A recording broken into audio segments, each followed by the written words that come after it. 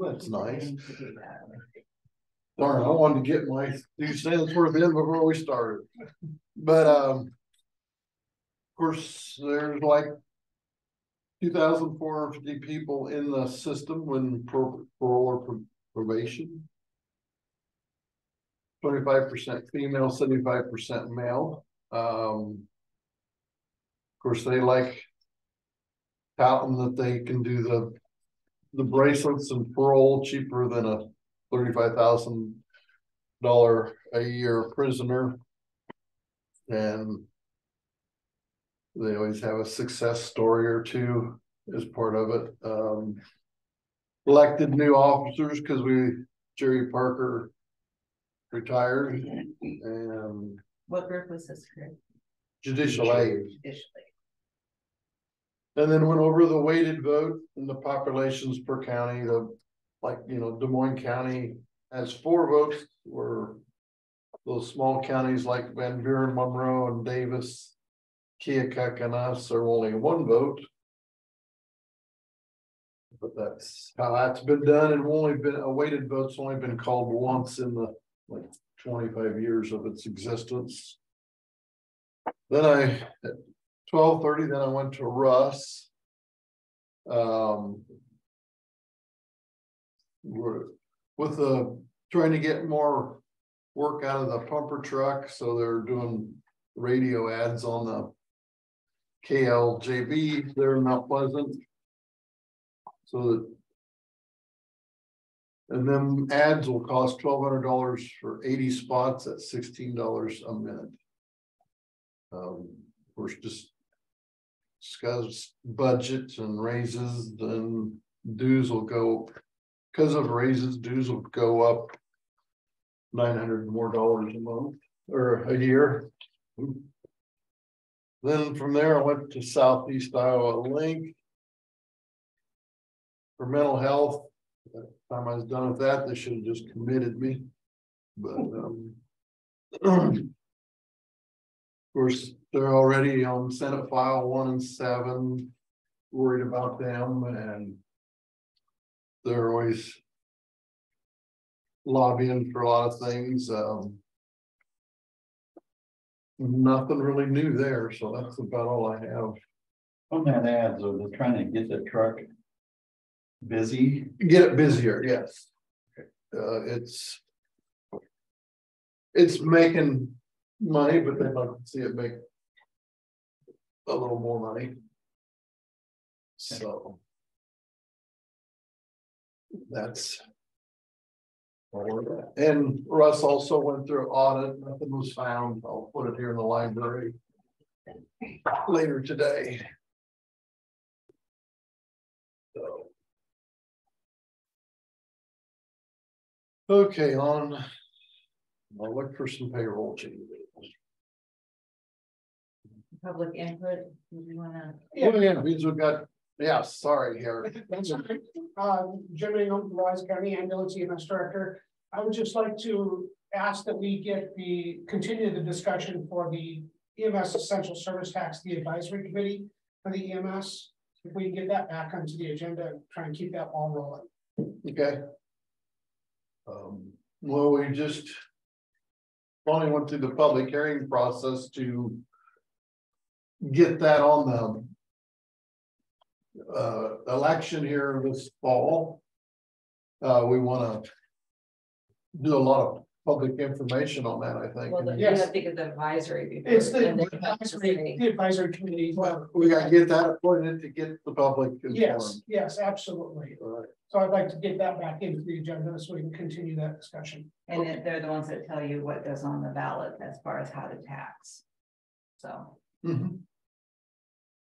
Well, and it's been a while, a couple of weeks since we looked at it, but we kind of had the number of people we was going to put on it, and we need to keep the ball rolling there. Thank you. Yes, we need to keep that ball rolling. Okay.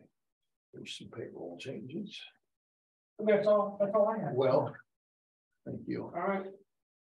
I'm gonna roll. Thanks, guys. Yep. Thank you. Yeah.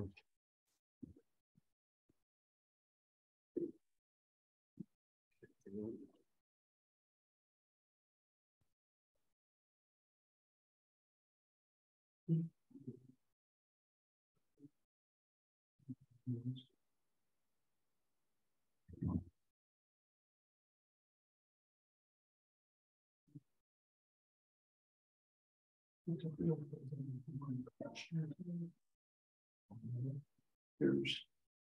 number 12.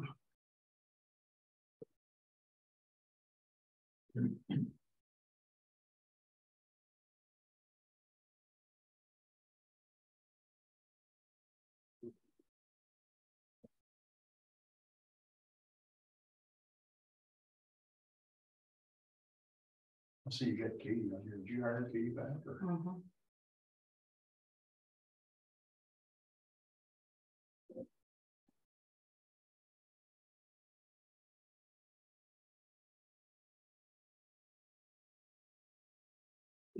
We can do that one. There's some more payrolls. Okay.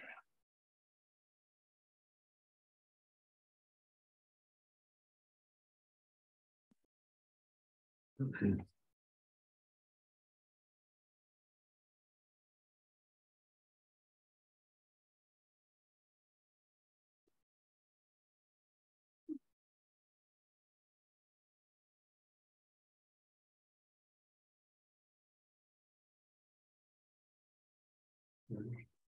You wanna, for Cedar Crest liquor license, do we, or Class C alcohol license, we don't need a motion for Yeah. Yes, for both, or, yeah. both of them. I gotta find I was like, I out. thought there was 2 of them on there, but yeah. Well, I'm still going through all my goodies to find it.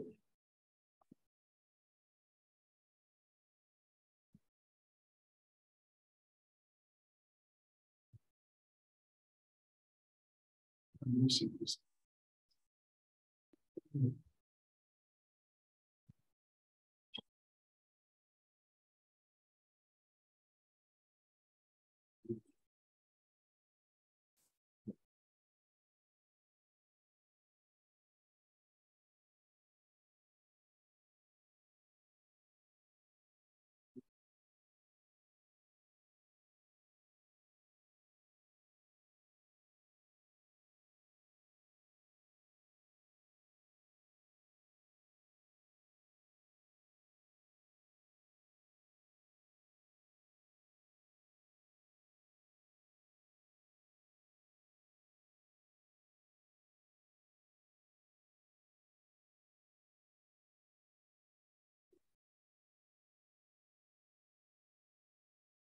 The difference between a Class C and a Class F liquor license.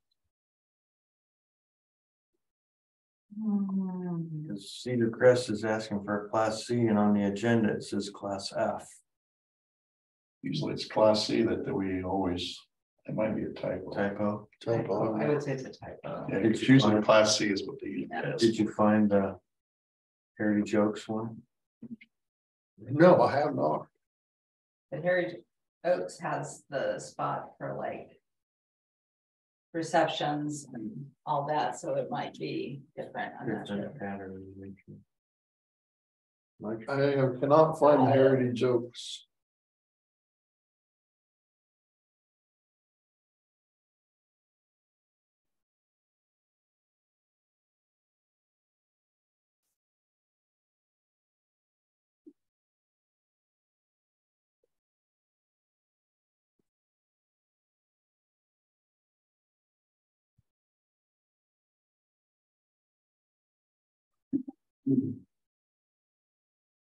Well, we could do 17 real quick if you want, because that's in front of me. And then we can hold off on 15 until we get to that point. Go ahead. You want to do that? Yeah. I'll make a motion to approve the liquor license for Cedar Crest Golf Course pending DRAM status. And I'll second that. Okay, got a motion and second, all in favor, say aye. Aye. Aye. I already saw these. Oh, did you? Yeah. Payroll. Yeah. Process. Did you?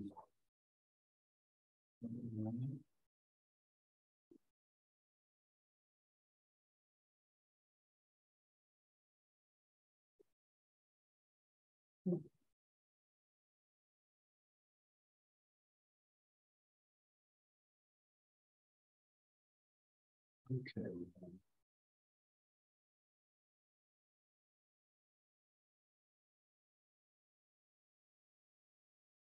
Louisa County Ambulance.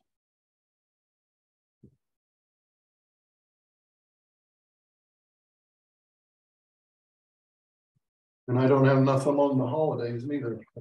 Well, I wondered about that one, so I did bring a copy of that. Here, I'll make copies for each of you. Did you have that ambulance, Sean? You got that? I just handed it to Sean. Have you seen it yet? No, I have not. They're in the red a long ways. And I don't mean a little bit, I mean a lot. Something has to be done.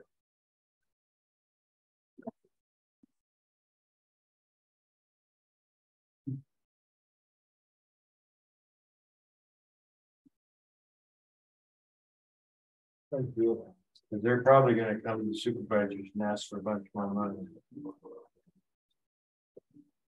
I've already smelt that in the wind. Much more money you keep pouring into that before you make a change. Just ask them a question. Sounds like, so, yeah, thank you, part. Before you ask. Thank you.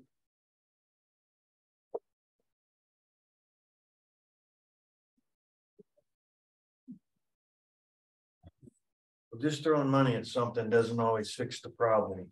Never fixed. You've got to get in and figure out what's going on and right the ship.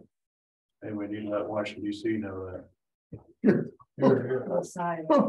I'm not in charge of that part, so I. Never am. That's above my pay grade. In both are schools. Sounds like, no, you're right. You're the man. Oh, Christmas. There's only so many hours in the day too, Bill. Yeah, that's good. Thank you.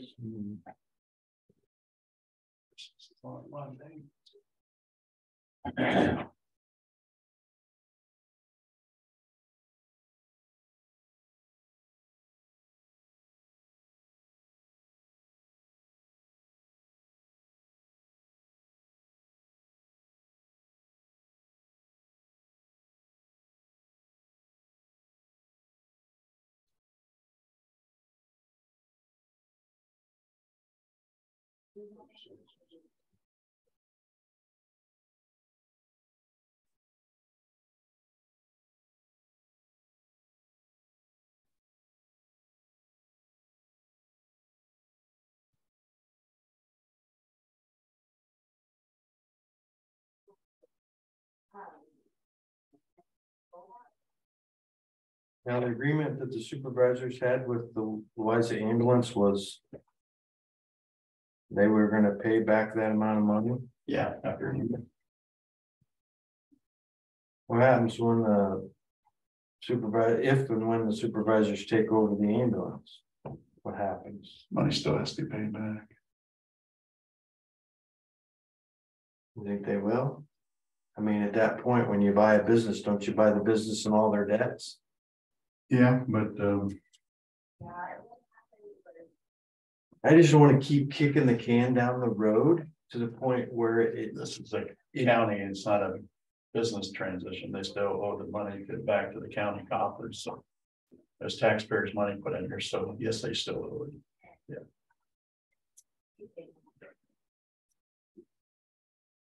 It's agreement. That's $160,000 we got right now. You got that report? Yeah, we need to pass it on. And that's after, I don't know if that is before or after you put in 100. Well, they only used 75 as of last month, wasn't it? 75. And they still had 75 and why am I thinking that?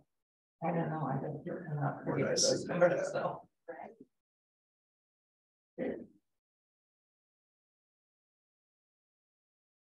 Well, I've asked them to reach out to Cindy and other people that do billing, and that hasn't happened yet. And I'm disappointed in that. Because we have a pretty good system that's working. And I still hate seeing numbers like that. forward to. I mean, we need the service, there's no doubt about it. I realize that there's things in the works to help the revenue side if they work, but I go back to what we talked about before, just throwing money at something doesn't fix the problem. Won't we have a meeting set up with Aaron? Let's get that I don't going. think it would hurt. And Maybe on the I mean, next agenda and get. none of us are blind. We see what's going on. And It it's not doesn't gonna- seem to be getting any better. No, if you look at the, it went from, just slowly getting worse. We only had 1 month that we was in the, above the death line.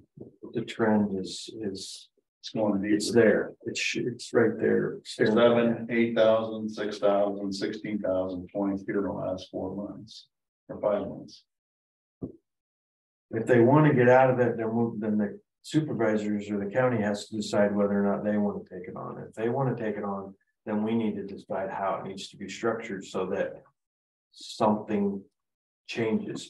By simply taking the county taking it over without making any changes, it's not gonna fix the problem Yeah. financially. Let's get a meeting set up for Will. Mayor and Mayor. Next agenda. You want to add a meeting or? I'd say add a meeting. I think we need to have time dedicated to do this. Don't you guys think? I think so too.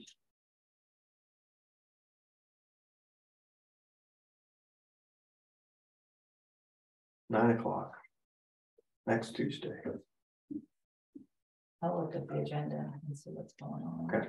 And plus, I don't know what Houston has going on. I'll bet you he'll make time. I spoke to him earlier this week about something else.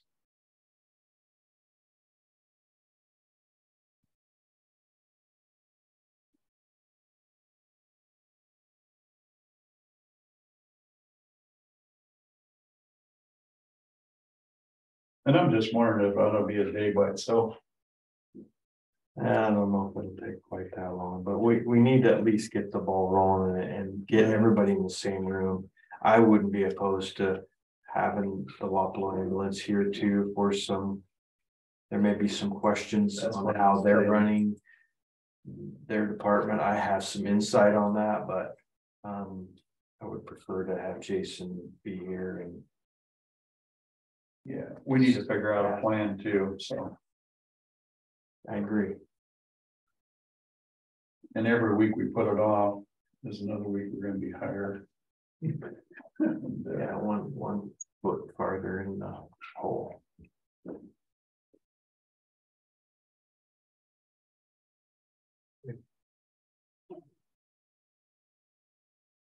You want to approve the holidays? yeah, let's get to the holidays here. We've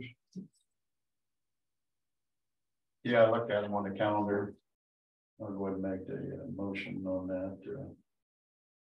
Which one is 13. Okay, number 13, approve the holidays for 2023 and 2024. It's my motion. Did you see them? Yeah, I got a copy. I'm just looking at them here. Christmas is on a Monday next year, or this year.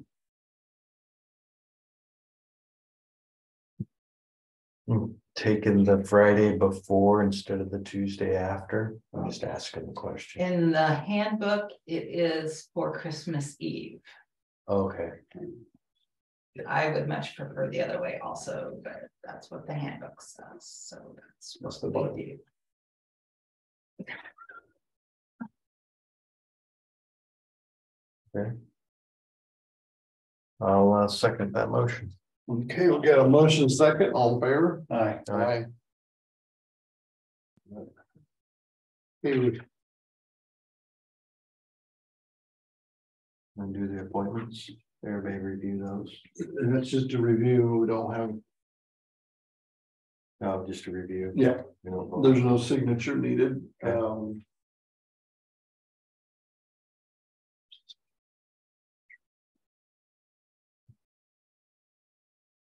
We don't have no Heritage Oaks here. I called over and Liz, who handles that, was on the phone with somebody, so So it'll be here before our meeting's over. I would hope so, yeah. So we're kind of on So the 9:15. the line Well, 15. yeah, Adam Shutt should be. Adam Shatter.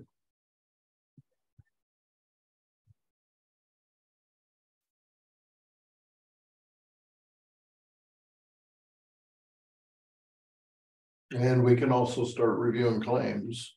Just a few.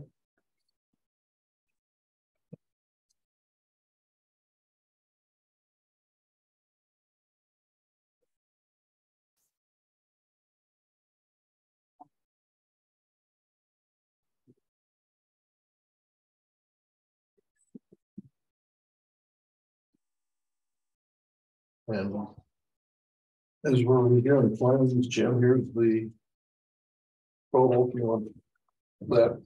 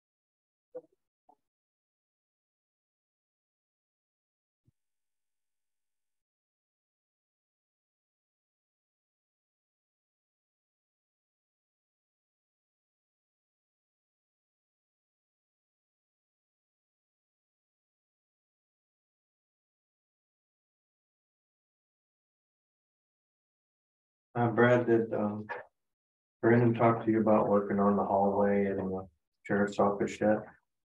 He kind of talked to me about it. I think he'll be talking to you. Some lights and ceiling grid upgrade maybe. We did talk about that Yeah, early last year, but. if we haven't converted that over to LEDs, we want to. Yeah, we talked about putting LEDs.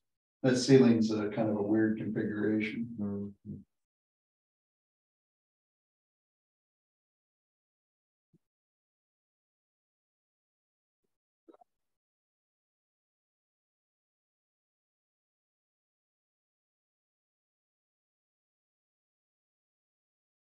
Hey, how you doing? Sorry, guys. Thanks for bringing that over. How are you doing? Morning, I'm Good, how you doing? All right. Okay, I'm gonna do 15. Gonna make a motion to approve for Class C alcohol license for Heritage. Does it say on the actual email? It says,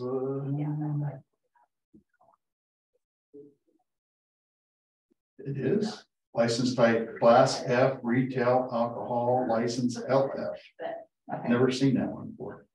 because they take it out on the course and then they're able to have So what the events and stuff, so I think it's a different class than. That's my motion. Second. Okay, we have a motion and a second. All in favor? Aye. Okay, like that. Okay, Adam, we're just browsing through some stuff, so give us your report. Report is, guys in the field are out cutting trees and branch trees.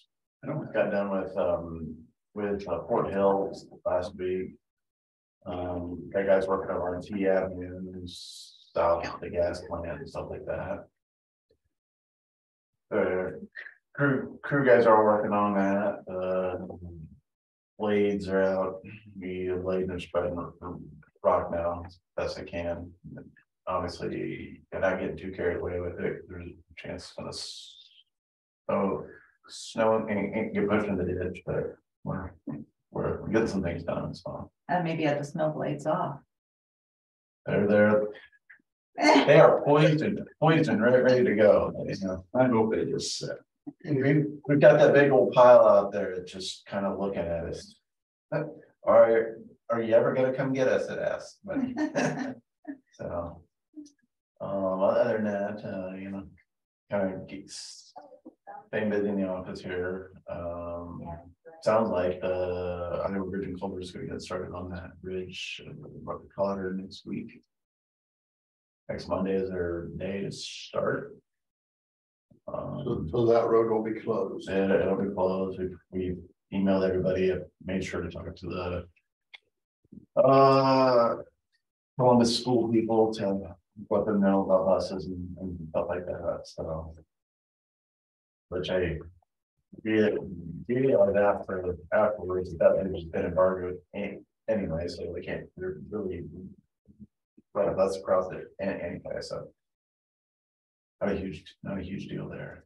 So yeah, I'm guessing late spring, which could be May, June, or something like that. And both done. They obviously want to get in and get it done as soon as they can, so they can get paid and move on to the next one. So, you know, so How busy a road is that on? well, it's a farm to market road. You know, traffic counts 60 vehicles a day or something like that. So it's not, you know, it's not a busy highway. And the other thing is, you know, it is weight embargoed. So in theory, it shouldn't have any trucks across it. Now it does get it. I mean, there's trucks across it all the time, but the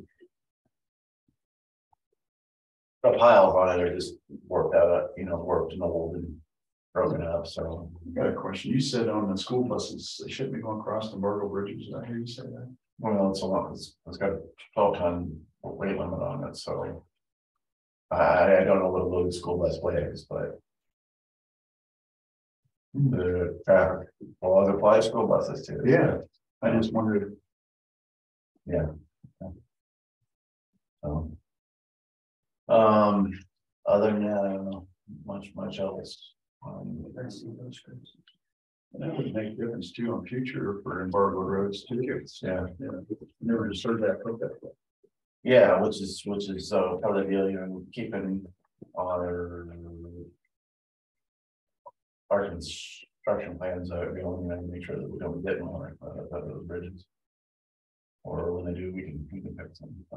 And once that's all replaced, there will be Nope, and it'll be 30-foot wide bridge, it'll be a completely up to modern standards. What we've been doing on farm market bridges, we replace them up to 30-foot wide to make sure to get all the beam heads and all of that across there, and we have heavy weights on it. On these local roads, generally we try to go. We'd love to do 30-foot wide on them all, but sometimes the bridge are $500,000 or more than that. So we usually try to go with whatever fits. You know, last year there was that one out on W, right? It was 20-foot wide, and we replaced with culverts and went up to 26-foot wide. You know, so if it's a big long bridge over a local road, that will probably only go 24 because they're just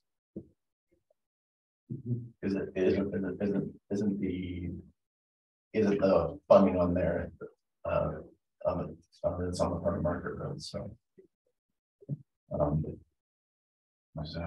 was wondering if you guys on the what you doing on that is what was agreed to, is that going to be applied to all of the non-union employees from this discussion? Okay.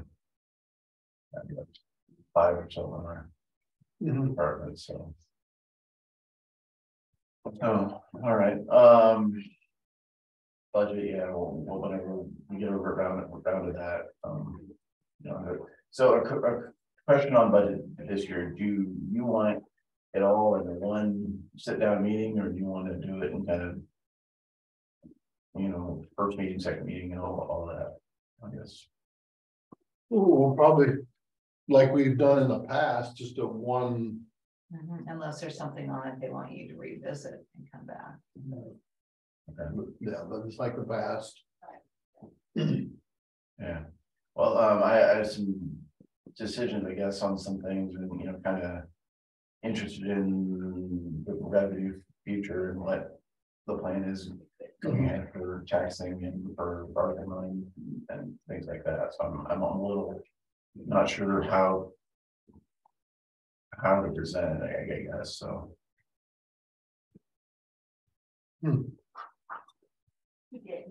you know, like basically, you know, we got, you know, a certain amount of normal revenue coming in, and that's gas tax and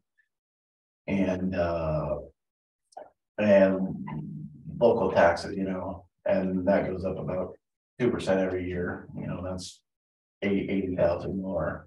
You know, and I'm looking at this year with rock, you know, 130,000. Increase in expenses and wages, and then just assume everything else goes up 8%, right? You know, with pipes and all that, and I'm just kind of not sure how to look at the future on that. It's your job to look into the future. Yeah, the crystal ball is getting pretty cloudy the way things is going. You know, I make a budget every year. Like last year, we only spent 93%, so it looked okay, you know. Even with fuel costs. Well, that was last year. No, okay. This year we're probably going to spend 100%, except for that dump truck that I can't. You know what I'm saying? Right. There's always up and down things and all that. I'm just kind of curious what the long-term picture is, and I know I look ahead more than most people, but I'm an engineer, and that's what's your job. Our brain works, so. Right. Yeah, I'd like to do like we normally do this meet and discuss before. Okay. That way we don't have to have you redo stuff. Maybe, have some contingencies on. I just don't, you know, last year I presented the budget under the assumption there was, you know, there was a sales tax available, and I got to the end of it and learned that wasn't available. You know what I'm saying? That I want to prepare a budget that needs funding, I guess. So we can do that when you guys want to. Just we'll arm wrestle over that during budget. That's fine. Any questions for me or anything going on? I did just repost on the Facebook page asking the public's help to help figure out who is throwing trash out on a lane. I mean, it is every week, and our guys are getting sick of picking up diapers and other people's stuff. We know it's part of the job, right? But every week having to, you know, quit doing what we're doing, going out there once or twice a week and picking up diapers and cat litter. Now. Well, what's it costing us a week? Well, if it's 2 hours a week for 2 people? 2 hours a week, so it's 4 hours, $25 $100 a Did you week. ever get any cameras? I called US Cellular, and they have a thing where there's actually a sale going on this week, so I was gonna go in and speak and look at it. I was hoping, you know, cameras, I think they're like $150 and then $4 a month. But we can move to different areas. Yeah. From. It's just, you don't wanna have to do that, but you might have to do that. Will's doing that, so. I don't know, it's just. We'll just find another place to throw it. I'm gonna throw it on Highway 61 or something. I don't know at all. But, And then we need to visit our fines. We yeah, talked about this 2 years ago. We need to get back into, we need to go to the maximum allowable state fine. I talked to Adam about it. I think we can go up to, I think it's 500 or 750 is max the state will let us go. yeah, But we need to do that. Yeah, please. yeah. That way when we do catch them. It's the same problem out with Wapello waste. Yep. Yard waste. I've dug through some trash personally and found receipts and went through Adam, we prosecuted them and, you know, it works for a little while and then somebody else does it, so. Yeah. Well, the ones that are dumping out there, you don't want to go through. I went through them and there's nothing There's nothing that you want to go through. So. They're pretty, yeah. I know we found some evidence at one time and turned it over, but it wasn't well received because nobody knew that being thrown down or whatever, so. Let's get some cameras out there. I'll get the cameras and we'll do that. It's just, you know, spending more money because people are lazy or selfish or whatever it is, but. We having a hard enough time trying to keep our county looking good. We don't need somebody out there throwing stuff in the ditches. So. Yeah, so. All right, guys, well, thank you. Thank you. Thanks for coming in. Adam's. Yep, I'll swing over. Oh, we want it. Yeah, you're welcome. Okay.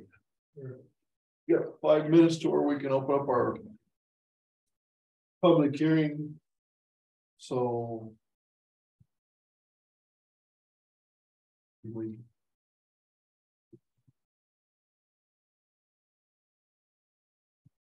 Let's get back, maybe we can get our claims approved before our public hearing.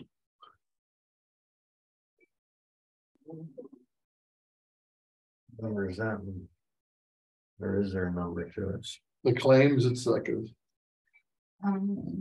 Didn't get put on it. Well, we were really tracking good last week, weren't we? it's not on our agenda. It's a recurring.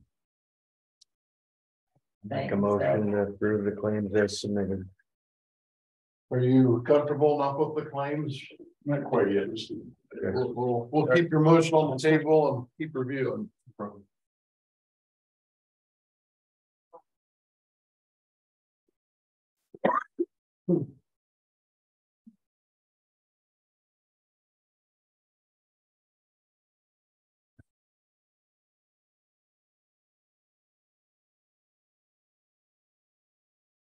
Okay, looking at the claims, was the Board of Health had a card down, it's been in the shop for like ever, is there any?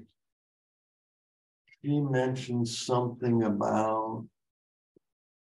Do I see we're still paying a couple employees mileage and? That's fixed though, the car is fixed now. And that was November, December. Yeah, the car is fixed, it's everything's back up to speed. She did mention that. So let's just carry over from Carry that. over, yes.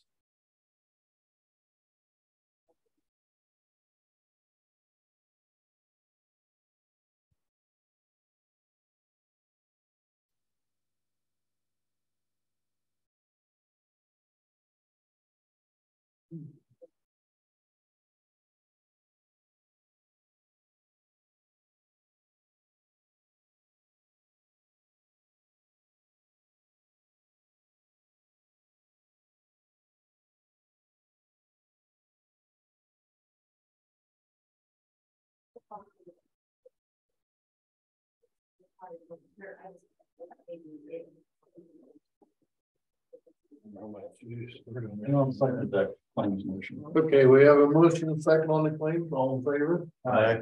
Aye. So pass them around to be initial. I get initial every page, don't I? Yep. Front, back. I'm learning. Hey.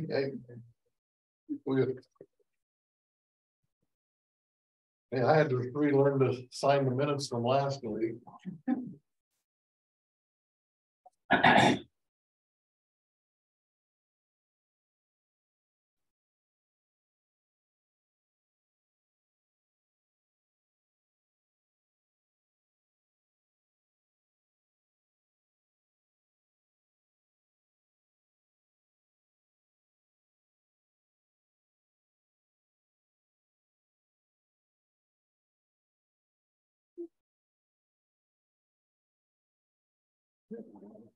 You, Brad.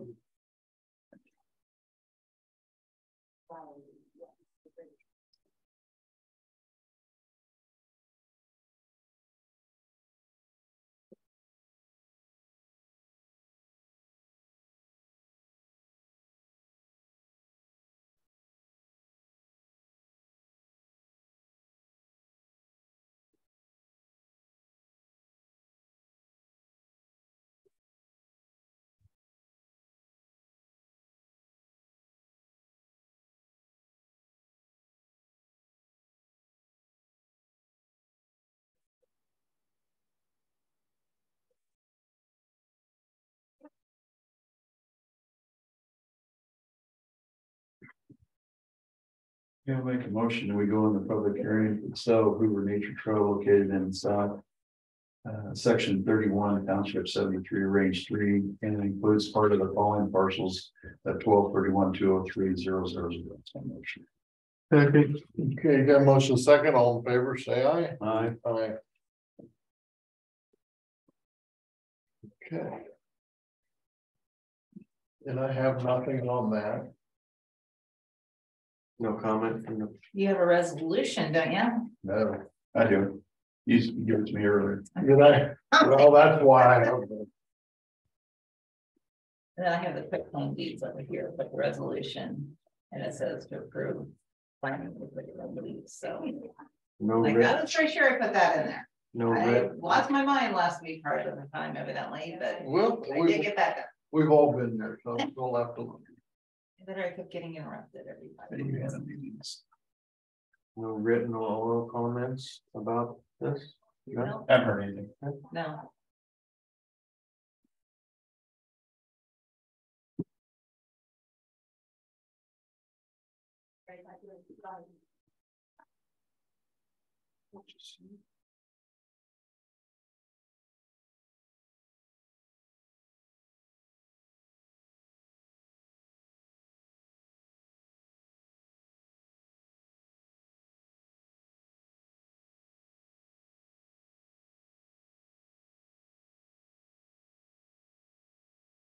Miller.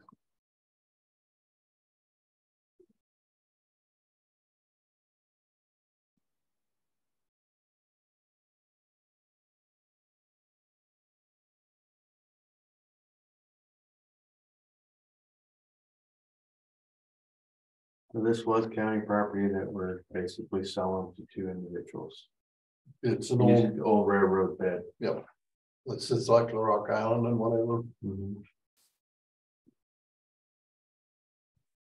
It's out by morning sun, isn't it? Right off of 78, with Jay Hutchison. Was right there. Yeah.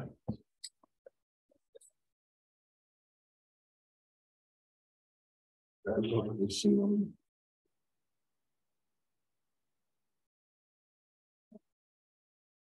Thought we really had public comment.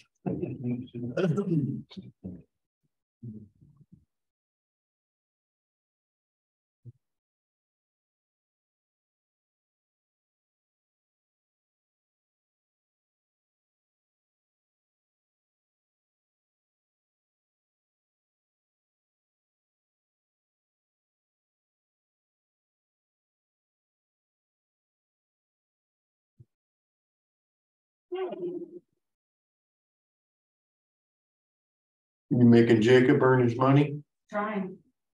Whip him. Been busy. Good.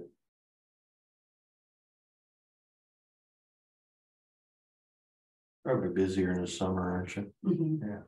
They've been really busy though with the building move and everything too. It looks good. Yeah, thanks. So you got the little door on. Yeah, yeah, they got that. The on. man door, yeah. Yeah,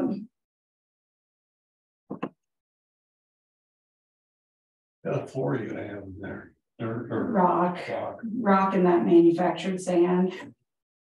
For now, at least. Just an equipment building, cold storage kind of thing. Not sure if we're gonna try to insulate it.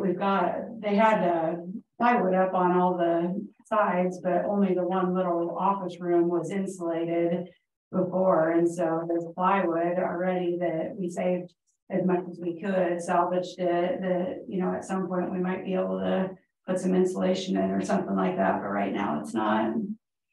Haven't moved anything in there yet because we were trying to get everything finished first, and they just got the rest of the manufactured sand and rock and stuff put in there. That we got a really nice donation from River Products of all that material. So Nice.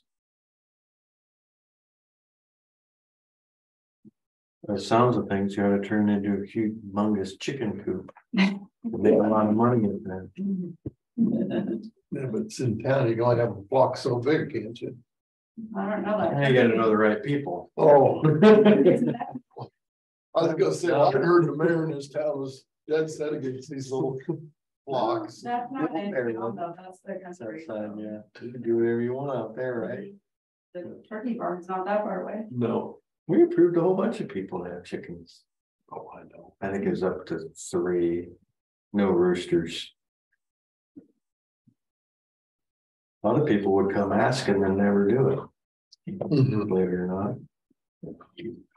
Well, our public hearing's been open 5 minutes and no public. I would entertain a motion to close the public hearing. So moved. That's it. Okay, got a motion second. All in favor, say aye. Aye. Aye. Now we have this resolution approving the quick claim deed for these 2 parcels. Do I have a motion for that? So moved. We have a motion. Second. And we have a second. All in favor? Aye. Aye. So. Transaction is done.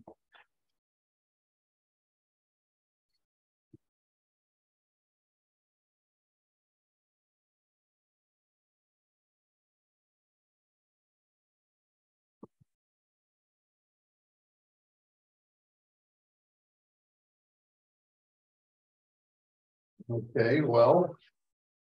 With that, I guess. Susan, did you have anything to say? They just closed the public hearing because there was no one commenting or there was no written comment.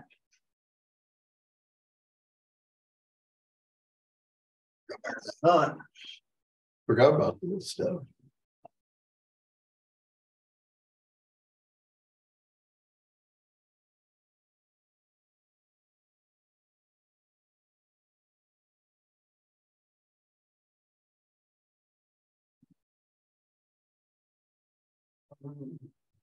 Did you just get off? Just got on. Okay.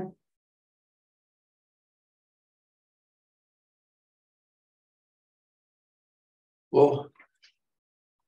They've had 7 minutes to public comment. I'm gonna stick with our motions and go on to I just saw her get on, so I thought if she wanted to say something. okay. Katie, would you be willing to start a few minutes early? Yeah, I was just gonna text Susan and make sure. I talked to her yesterday and I think she was just getting on to see if somebody came on with any comments or anything, so. Oh, yeah, she says thank you. Okay. Sure. So, first of all, welcome, Sean. Thank you. I have a PowerPoint on from our annual peel or our annual report from last year. If you're interested in seeing that, to see all the things conservation does. Otherwise, what? Can you email it to me, or is something I have to look at? I think I could email it to you if I made it a PDF. Yeah, because it's a PowerPoint, so it's big, but Sure. yeah, I probably could. And then if you want to glance through it, or we probably have extra copies of our annual report from last year if you want to look at it. And then at the end of this fiscal year, I'll do a PowerPoint for the supervisors, so since you're new or whatever, and then you can kind of see we have a lot of different things that we do in conservation and stuff, and different hats that we wear. So Okay. if you ever have any questions, feel free to holler at me or email me or whatever. I've been working quite a bit on budget, along with the board. I think our board did a really good job of trying to figure out if there's places we could save money or, I guess to try to keep our budget down as much as possible. One thing that you'll see when we get it turned in and you start going through that is that we are asking to have an equipment and machinery line item out of the general basic account. For as many years as I've been here, at least, we've been purchasing all of our equipment out of our reserve, conservation reserve account. And so the reserve account is money that we've raised in very specific sales of things or fees that we collect, that we are usually transfer somewhere between 25 to 100%, I guess, into that account at the end of the fiscal year. And so this year we're planning on asking for half of our equipment budget to come out of the general basic, and then we'll still have half of it come out of our reserve account as we try to work to maybe move that over. So we can discuss that more when we go through the budget hearing process. We've got a fire class coming up for landowners on February 9th. So if you know anybody that's interested in learning about using prescribed fire as a management tool in their prairies, woodlands, on their own property, we're accepting registrations for that right now. And so that's a big cooperative. I think we call ourselves now the Great River, Southeast Iowa Great River Conservation Alliance or something like that. It's all the surrounding county conservation boards, DNR, Fish and Wildlife, the Nature Conservancy, the NRCS offices, solid waste, all kind of partner together to put on that type of a program for the public. So coming up, we have a bunch of jobs out there that if you know anybody, that we're hiring for all of our seasonal positions and doing interviews here shortly. I think the deadline is January 31st or something like that. And we have one naturalist intern, 2 summer rec interns for the education staff. And then for the maintenance staff, we have a 6-month maintenance position. And then we also have 2 just summer mowing positions. For the maintenance stuff, you do have to be at least 18 years old for the fair labor laws. But for the environmental ed positions, you can be 17 or, I mean, I suppose it could be younger, but you have to be able to drive and all that sort of stuff. So, and then we have 1 full-time position open right now. I think I might have told you guys at the last meeting that Laura Semkin's leaving. She's moving back to Missouri. And so we've already done 3 interviews for that position. That job application process closes January 31st also. And so we're looking to get someone hired to take over for that. Laura leaves on February 21st, I think is her last day. So that'll be coming up pretty quickly. I did just put the seasonal jobs on Facebook, so people might start to see them more, but if you know somebody that'd be interested. As far as maintenance, they've been finishing up the building move. They got the door put on the other day. All the inside stuff is done. They've got the fill around the outside of it. So that's coming along pretty good. They've been doing some winter maintenance and prepping equipment and all that sort of stuff. I think we've been doing some interior painting at Toolsboro, so I think they're going to go shut the water off there today, since we're kind of mostly done inside of the building there. They've been pretty busy. We've got L&M is gonna, Brad, I forgot to talk about it at our meeting, but last year we had a donation from the DeVore family for a handicap hunting blind. And we thought that we had the Waffle Shop class building it last year, and then they weren't able to. because of schedules and some other conflicts. And so then Louisa Muscatine was gonna do it as soon as they finished with their chicken coop that they were building, which lasted until the end of the year. And so our guys were gonna try to do it. Well, we've been crazy busy. So L&M is gonna build that chicken coop. So hopefully any day now we're gonna have trucks. What's that? The honey line. Did I just say chicken coop? Yeah. I cannot talk this whole week. I cannot say words. Words are not my friend this week. It's terrible. Yeah, they're gonna build the honey blind. And so we don't have perfect plans once again, which makes it kind of hard because we have students building it. But we're working with Schrock's and with Jesse Register to try to get that stuff all finalized. And then Schrock's will just deliver the materials to them. And like I said, we have the donation from the divorce to help pay for it. And then we'll have to figure out where we're gonna put it for sure.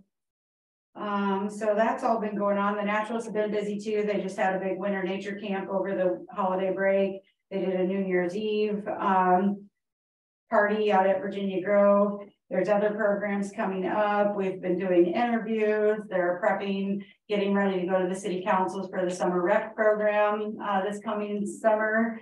And so everything's just kind of been going along. I know budgets are supposed to be turned in.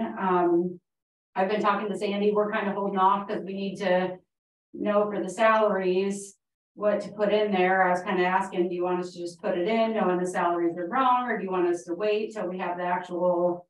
We got that on our later on our agenda here today. You'll know. We should know by after today. Yeah. Perfect. That way we can get those turned in. So questions for me?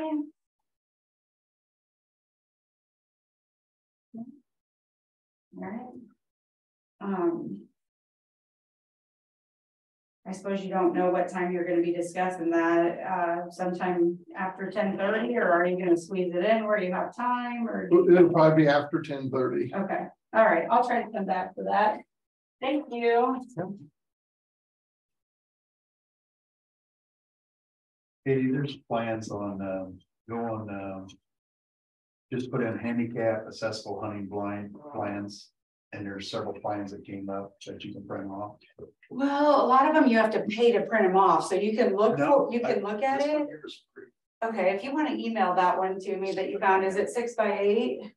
I'll find it. I'll look. Okay, we're looking at a 6x8, and it says like free PDF, whatever, but when you click on it, you actually have to pay. And so I was asking them, I said, I'll pay for it if you want me to. Like, I don't have a problem doing it. They can keep the website open on a computer or laptop and look at it directly from there. But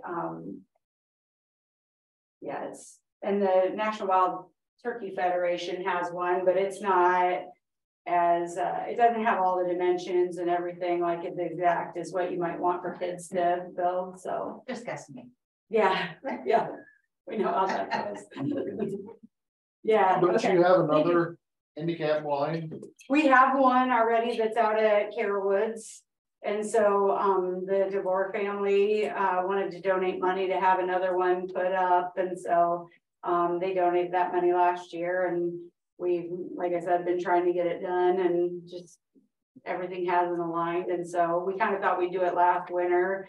And then we didn't even have this stuff until March last year. So then we're going into burning and busy season and all that sort of stuff. And so, yeah. Just got put by the wayside. So Yeah. And then we thought, well, we'll build it this winter. And then we ended up building, moving and all that stuff. And so we haven't got it done this year yet, but we're really excited because the industrial tech classes love to have projects like that. Right. And so we're providing the lumber, they're providing the materials, and then we'll have a great product when it's done. So You want to watch the hobby, Cindy's gonna let her know. Okay. I gotta go down the hall. Thank you. all right, thanks. thank you.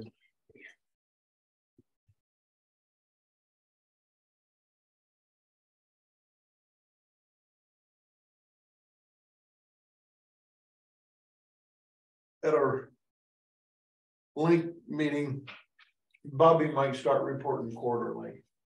Because Yeah, there's just, we talked with the about that. state taking over, there's just. There's no reason to do it every month. Yeah. And also with the link, I forgot to, we're still discussing that 4-county region that Our Lady is managing right now. it's just.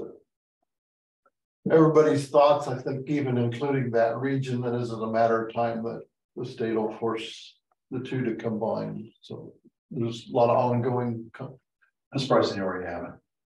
That's probably took as much or more time than a lot of things on their link meeting. Should have asked her if that's any welded frame, because most of these got a welded frame on, and it's got wood covering.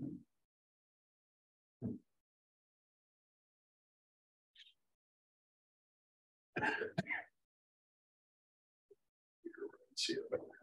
Yeah, you think just some 2x4s. Yeah, it'd be simple to make. I got probably 3,000 plans for buildings, small. Maybe we can find something like that. I've got 2 portable blinds, but not handicap. Yeah.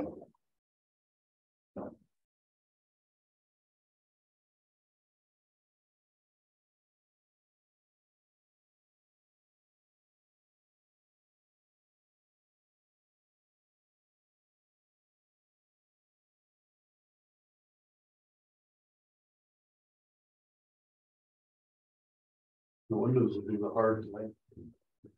There is a special window for hunting, which probably wouldn't get broke out like last. Well, then you put it on a skid, that just complicates it, because then you got to do a ramp.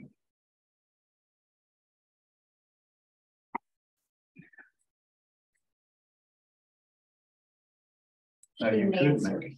I don't know if she'll jump on her or not, but. Well, it's the new way. Service.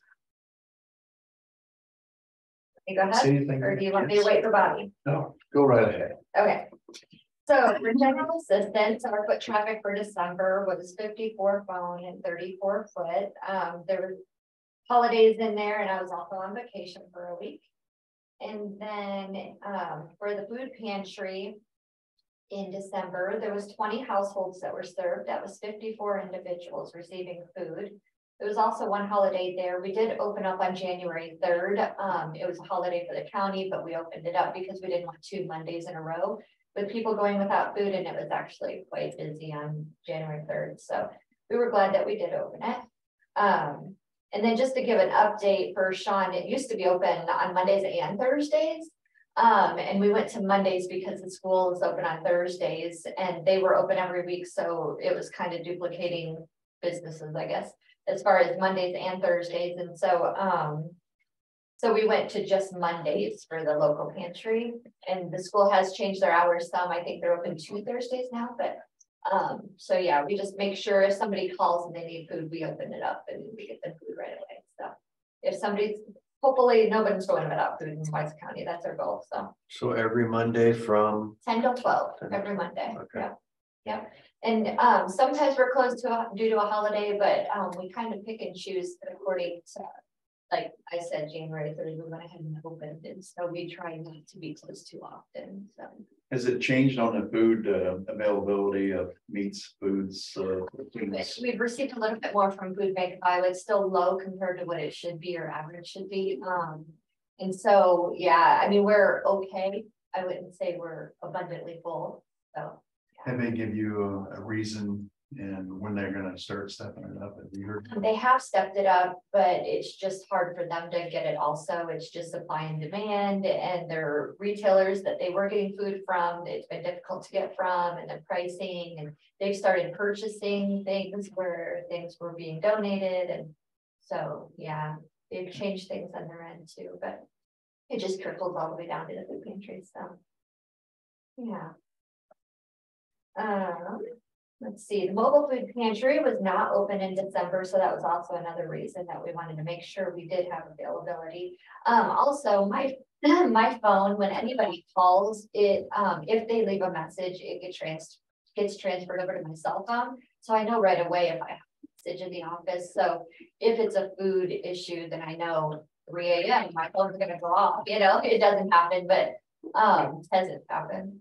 But yeah, but yeah, so I I don't publicize that, so hopefully, Jim, you don't have to put that in paper, that it rolls over to my cell phone, because I don't want clients to know that they can call and I'm gonna get a hold of them. You know, there's a lot of times their emergency is not my emergency, and I have to remember that in my position, so. But we do try to help them as often as we can. But the mobile food pantry is open in January. It's open on Wednesday, January 25th. That's a Wednesday. It's at the Briggs Center. The truck typically arrives around 11:30 or noon, and we advertise serving 1 to 3:30. As soon as we get that food unloaded and we have it set up to go, then we go ahead and get it to the clients, because there's times we have clients that are waiting there at 11 or 11:30. So we get them in and out as quickly as we can. And then as far as, I wanted to give you a quick update for general assistance retreat information. The last retreat we had for Iowa, it's where all the representatives, kind of like ISAC school, it's where all the reps for GA get together in usually the Des Moines area, and it happened last in 2019. So I was inquiring about it, and so now we have a committee put together, and I'm on that committee to go ahead and get it planned, get the agenda rolling, and we're looking at possibly May. We don't have a date yet. We're in the process. We met once via Zoom with the committee, and we'll meet again at the end of the month to get that going. But in the meantime, I was contacted by a new local GA rep that had some questions, and so I explained to her about this Iowa retreat that we have, and we went ahead and put together a local GA rep group. So our first meeting was this month, and it was in Burlington, and it consists of anyone locally, like Washington, Henry County, Muscatine County, Lee County, Louisa. Anyways, all of us got together. There was 10 of us that got together earlier this month. So just kind of bounced some information off each other. And there was 2 new reps to the GA program. And so they had a lot of questions. So it was really nice to get together and kind of have that time together. So pretty much everything. Turned in budgets. You'll see those changing. And I won't talk much about it because we'll obviously go over those. And so I'll wait for your guys' recommendation as far as salaries, and then we'll talk more about that later. So any GA questions? I'll talk a little bit about what we talked about yesterday, if that's okay. Go for it. Yeah. So after some people saw a thing in the paper about the new furnace for the food pantry, and this may have been visited in the past before, maybe so. I was contacted by a school board member and asked why we couldn't combine forces. Why do we have 2 food pantries? Why do we have 2 buildings? Why aren't these? And it made sense. So I told him I didn't know those answers, but I would go ask the questions. Yesterday I come and talked to Cindy for a while, and apparently they do the same things, but they're different entities and they don't mesh very well, which is the easiest way to say it, I guess. There wouldn't be any particular reason why they couldn't be in the same building if they were separated. I don't know if that's an option or not. So I'm still asking questions. I'm going to talk to Kathy Barrick. I haven't done that yet. I want to talk to her, and from a economical standpoint, it makes sense to house them in the same building, but I don't know logistically how that can happen. So I'm asking questions, and I'll let you guys know what I find out, and I'll be in contact with Cindy too. So. Yeah. And I'd answer any questions too if you had any, but yeah, I referred him to Kathy because she is the director for the local pantry here. We do have a board that I sit on with them, but she is the director, so I referred him to her. And then yeah, with the school, it's just different partners, programs. We make a bio. Well, restrictions. It was brought up that the whole basement is empty, and well, if everybody is willing and there's a way. Basement where? Yeah, At the old preschool. That's not true. Because I know when I worked there, that's got a lot of janitorial stuff down there. And it's where they keep their excess equipment and all. Okay, I'm not saying it couldn't be rearranged and all, but it's, okay, don't think that it's just sitting there empty. okay. And we talked about one time about this, and there was a group that cannot go to the school, that's They've changed that. They're open to the community, and so, but if they have certain problems in their life. oh, possibly, yeah. That's why we, Yeah, school I has would say restrictions of their own. but some people can't go on school grounds. can't be with it. Yeah, it just seems silly. We're both paying heating bills, we're both paying cooling bills, we're both. Yeah, because the schools just did this 2 years ago.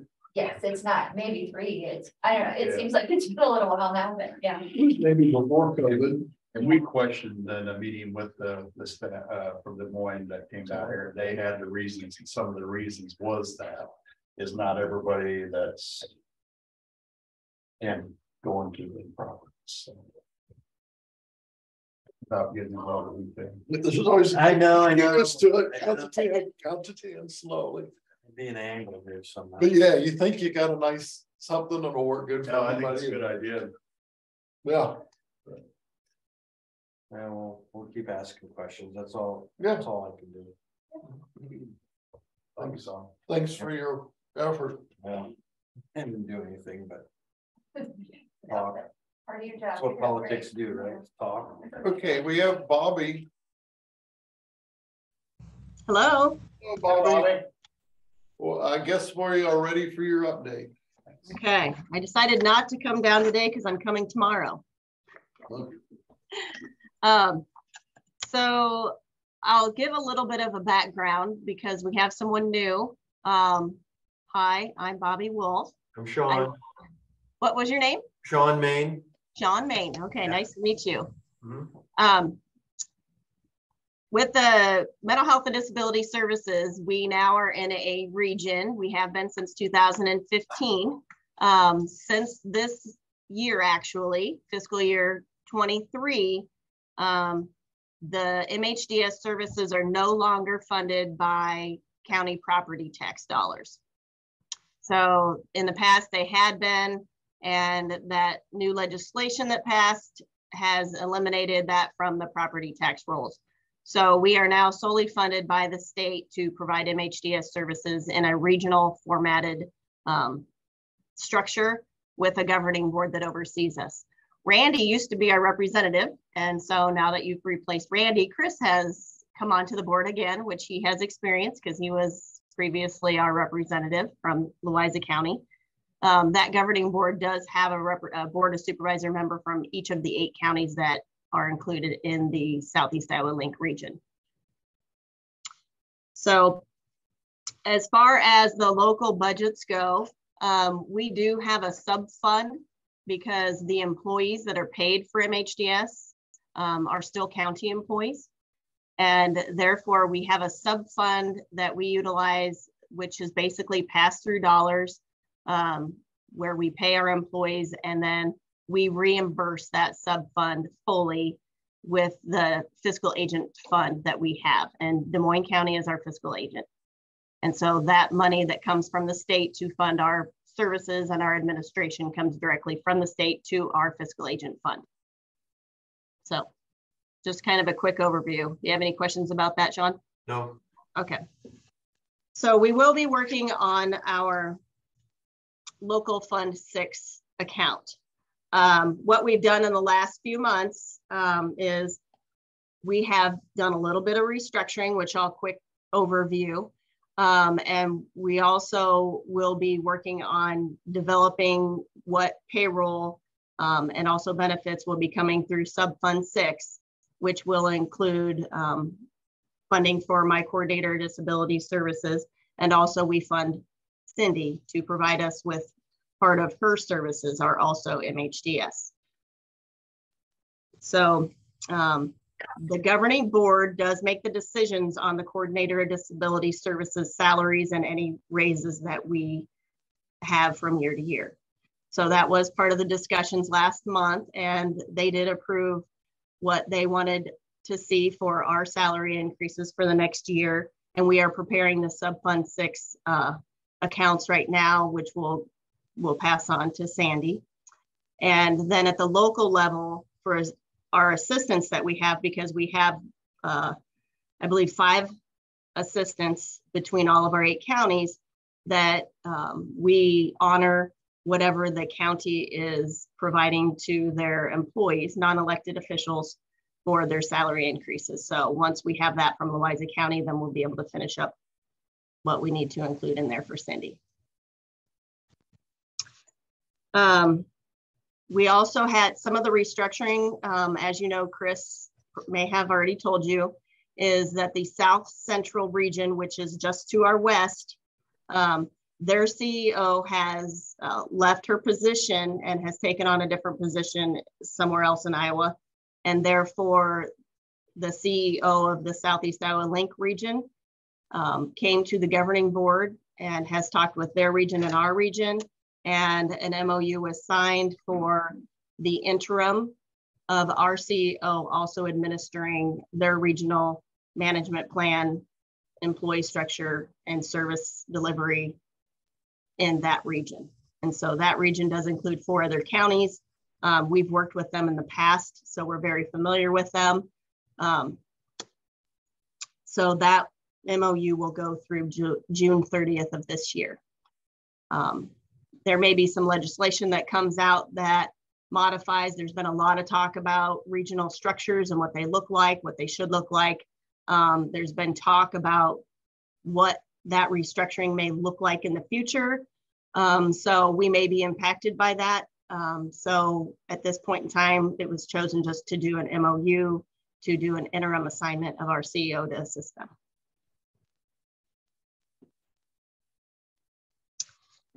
Okay, so in our governing board meetings last few months, I did not make the meeting last month. I was on medical leave for quite some time, so I'm just getting back into the office. We approved all of the claims. What happens is we do a lot of claims processing to pay the providers for the services that they're delivering. And we also take those to the governing board for approval. So in December and January, those service and administration expenses were approved by our governing board. As of December 31st, our year-to-date expenditures were $1,974,990.59. And our ending fund balance as of December 31st was $6,179,127.08. So we had been in the process of, we currently have to, with the new structure of the state taking over our funding, is we have to submit ending fund balance certifications to the state. We had to redo that because of some language, and they had to determine whether or not some of the expenses could be in fiscal year 22 or 23. So once that clarification came out in November, we had to resubmit our certification. With that certification and our fund balance, we will no longer be receiving any funds for the rest of the fiscal year from the state of Iowa because we do have a fund balance. Part of the reasons for that fund balance, I'd like to explain to you, which is currently the Southeast Iowa Link region has 5 RFPs out. So for services that we are looking for providers to be able to provide for us, for the clients that we serve.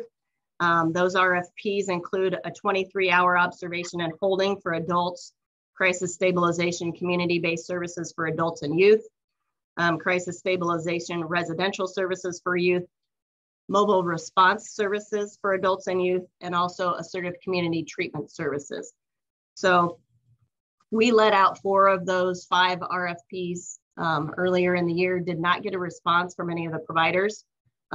We had designated funds for these services so we could begin because these are core services. However, all of our providers are expressing to us that we have a workforce shortage, as everybody else in Iowa, but specifically in Southeast Iowa, we have a shortage of staff in our field, not only to provide service, the current services that we have, but to develop new services. it is proving to be very difficult. We haven't had any responses to the RFPs yet. We do have some interest in a few of them, which we are exploring and talking with the providers about. Those RFPs are left open. If you would like to review them, you can look on our website, which is seiowalink.org. And anybody can review those, look at what services we're looking for. And if they feel like they are able to provide those services, they can submit a proposal to us. And also, just so that you know, on our Southeast Iowa Link website, we've also have a little section on there for career connection for people who are interested in getting into the mental health field, to connect people with potentially employment opportunities in the mental health and brain health service arena. So we have done a survey with all of our providers and sent that out. We use that as support to submit to the state to reinforce the idea that we have workforce shortages, as everybody I know, but specifically this needs to be something that we're advocating for the legislature to address, because we do have a problem. In order to provide these services, we are going to have to enhance those services, increase rates so that we can pay those, and pay the employers to pay their staff. Currently, what we're hearing from the providers is that even community-based services at this point, they're unable to provide hourly services, or those services are provided less. And they're more focusing on the daily services because of the structure of those and also the reimbursement rates of those. And with that, our drop-in centers are being used more because clients may not be able to access those hourly services in the community to support their living environments. So we are also advocating for the drop-in centers to be considered as core services because they're currently not.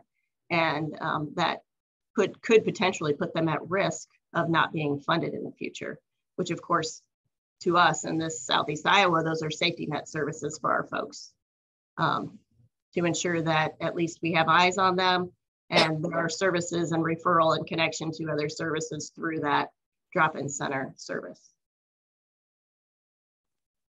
So because it's legislative season, we're talking a lot about some of the legislation, how we can impact that, and things we would like to advocate for. At the next governing board meeting in February, the children's advisory, we do have a children's advisory and an adult advisory attached to the MHDS services. And so we will be looking at what the legislative priorities are and what we're advocating for, which of course will be things including how to support the staff structure, increasing rates, looking at substance abuse services also, because we have a lot of co-occurring things going on with patients that we serve. They haven't had rate increases for over a decade. So really need to look at and advocate for those increases so that we can employ folks and keep those and retain those staff to be able to provide services. I've experienced substance abuse centers closing their doors, not being able to provide residential services because of those staff shortages. We have the same thing going on in the mental health field too.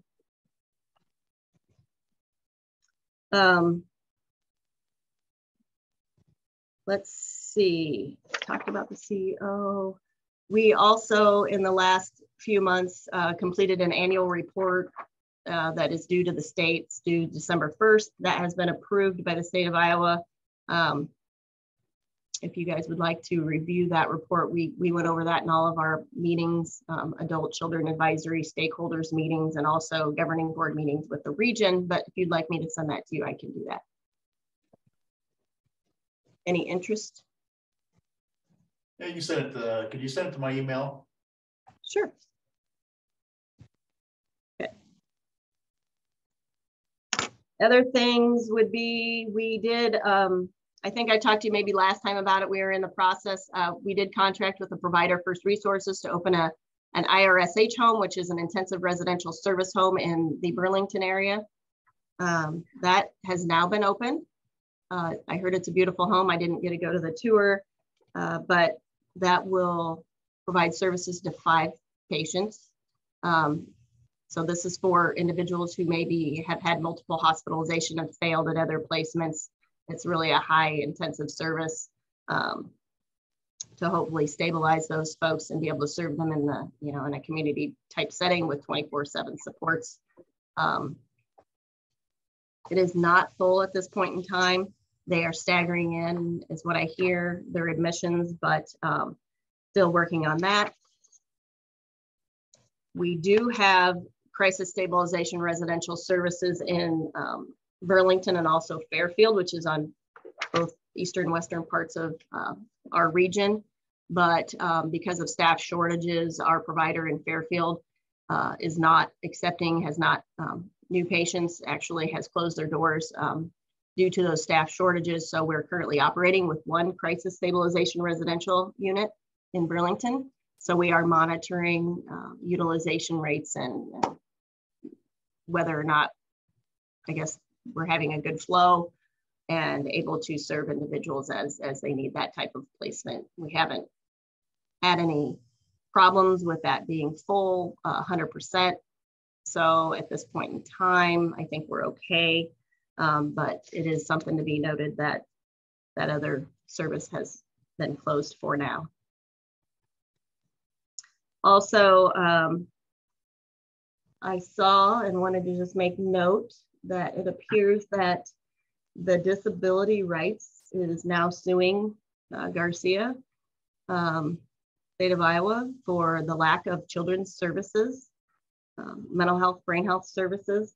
So we are keeping our eye on that as well, and we'll follow that. And Optime Life Services has been around and informed us that they are now going to start providing BHIS services, which are behavioral health intervention services for children, and also IPR, which is intensive psychiatric rehab for adults. So just another service that we may be able to utilize in Louisa County, because they did say that they were willing to travel over to our county when I met with her. Other than that, typical meetings I attend just for Sean's benefit would be like our interagency meetings. I went to the 5th District Legislative meeting in Ottumwa in December with the Board of Supervisors who also attend, and all the other elected officials. We have local and also regional CIT meetings, which are crisis intervention team meetings. As I mentioned, we have one tomorrow in Louisa County at the Sheriff's Office at 1 o'clock. So that brings together a group of folks to talk about intervention, crisis intervention services. We have and also how to access those and any questions they may have. We have a jail transition coordinator in the jail in Louisa County, as we do in every jail in our region that is funded by the SEAL region, who has been trained to be a CIT coordinator. So she is the one, Melissa Mace, who oversees that meeting. Also, I attend like the stakeholders meetings for the SEAL region, the SEAL governing board meetings.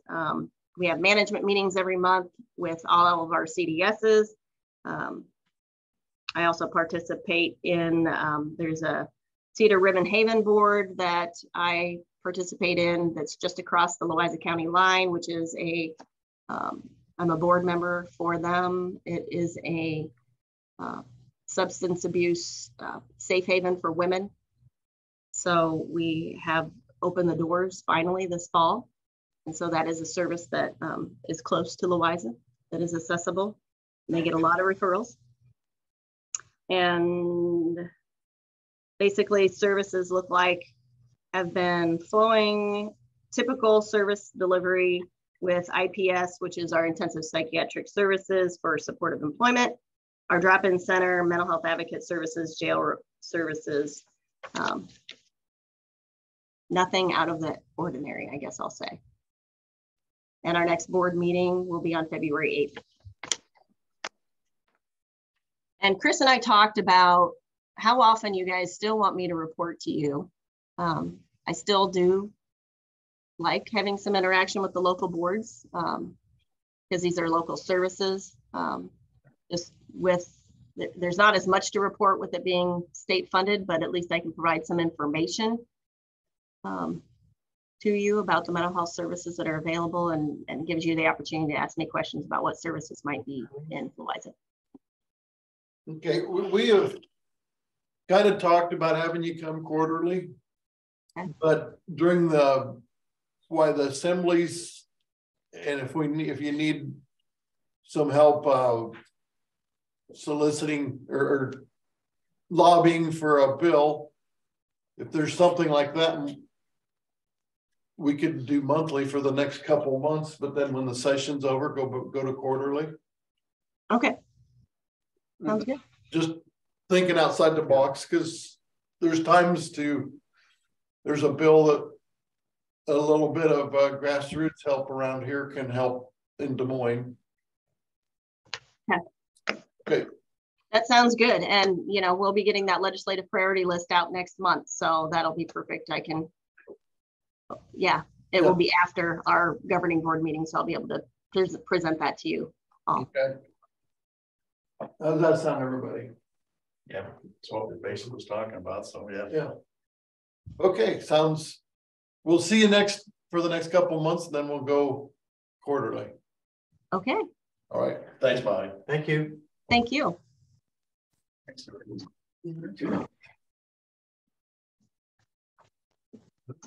Until Brandon gets here. Do we want to go down to 14 and discuss elected officials and county employees' raises? No. Well, like the Rust board meeting, which didn't get much of a raise, but still had to raise our membership to pay for it. We spent more time on it than our general business. And it's kind of interesting to hear what other counties have. I think we had some catching up to do, but we're paying a little better than what other counties are getting.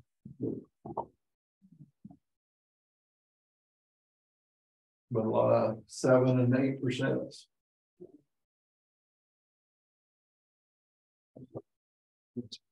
Yeah,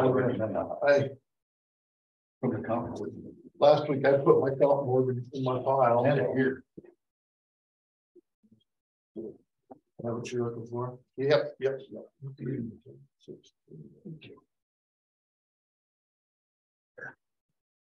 Okay.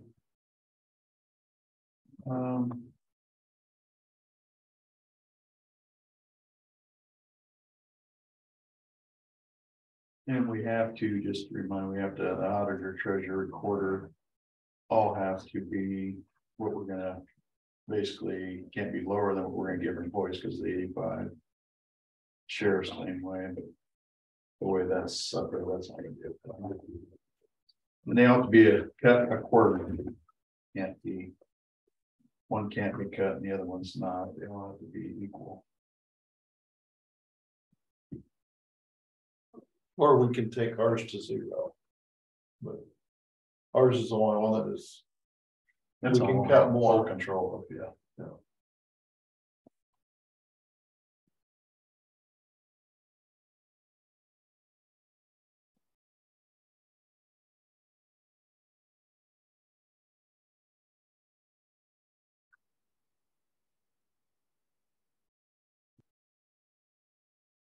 We said all of them, but we've got some catching up to do. If we cut them all by 50%, how much tar are they going to throw on us, you think? Well, it depends what we give our employees. We can't cut some of them 50 if we're going to stay consistent what we did. To the sheriff, I mean, right. So we can't do that. Well, I was just bringing it up for discussion. Yeah, but I'm just saying though, I don't want to see that our unions collective more than our non-participating. It's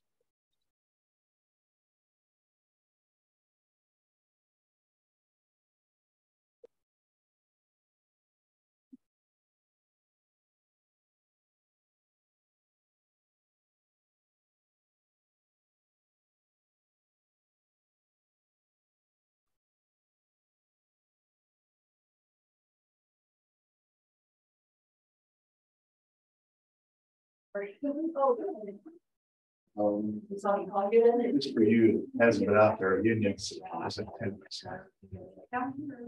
I don't know how long way to the. Morning. Good morning. Maybe I'm dividing conquer. Oh no, we can sit right here. Okay. We got all sorts of room. That's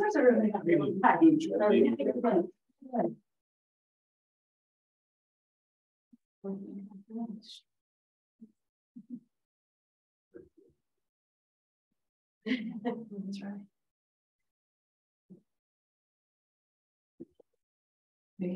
So if we went the auditor, treasurer, recorder, 10. That makes the county and the sheriff 21%. That's what I was figuring, that's what I'm doing, 21%, 10%.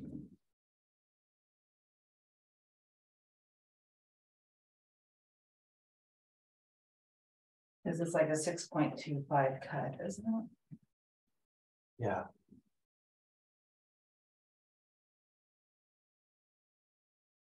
That brings the supervisors, if you do it all the same, is 6 1/4. I don't know if you do. You just round them off versus even percents or what do you? I don't know. It is at 6, I guess. No, it would go to 6.25. 2.5, okay. Yeah. I don't go out any farther than that. I would be,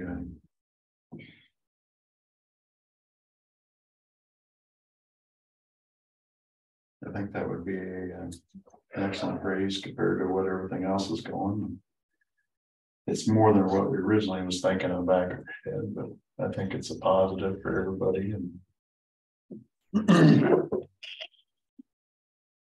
Hope so. A lot of money. I think it's fair. That's 420,000, just 10% on the. Compared to what they've been getting in previous years. That's yeah. Or for us to figure out where to find it. That's right. That's our job. So are we? well, I think Any more discussion or input or? and then that would leave the employees at 10. Right? You want to put it forward? I'm good with it. I'll make that motion. I'll second that motion. Okay, we got a motion and a second. Can you repeat the motion for us? The motion is for 10% for the auditor, treasurer, recorder, 21% for the county attorney and the sheriff, and the 6.25 for the supervisors. Is that? And 10% for all the employees. And 10, yeah, it should trickle down with 10%. I think it would go to conservation and board of health, and,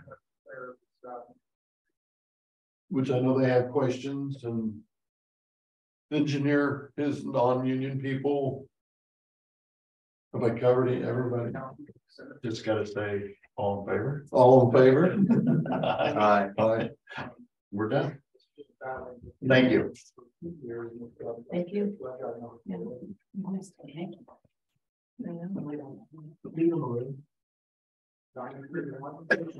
Well, Tammy, you're here in 2 ways. Me too. Yeah. You too. Didn't shut it off, I just turned it off.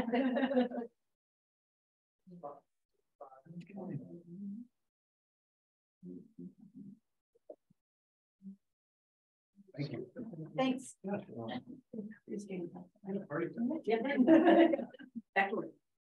Thank you. Yep. Thank you. Were you saying hi or were you going Oh, yeah. Now we've got Brandon here and. I think he's on the way. He's on the way. Good. Kind of like how things have changed, right? So like, for a while for things that like, like I think what Ernie was kind of getting at, or where my brain goes, and it's really like, a lot of people back in the day, like Mark, we had a little bit of discussion about the ambulance before you were here. We're gonna, if you're able next week, we would like to get on the agenda and get everybody together and have a big discussion about that. We can see how far in the red we are, and we need to do something. I take it you got the report. It was on our. Yeah. Also, when you come, could you also show what's still billable out there? That's on that sheet. Well, current, if we can, because I know it's going into another week and you should be start getting some stuff coming in.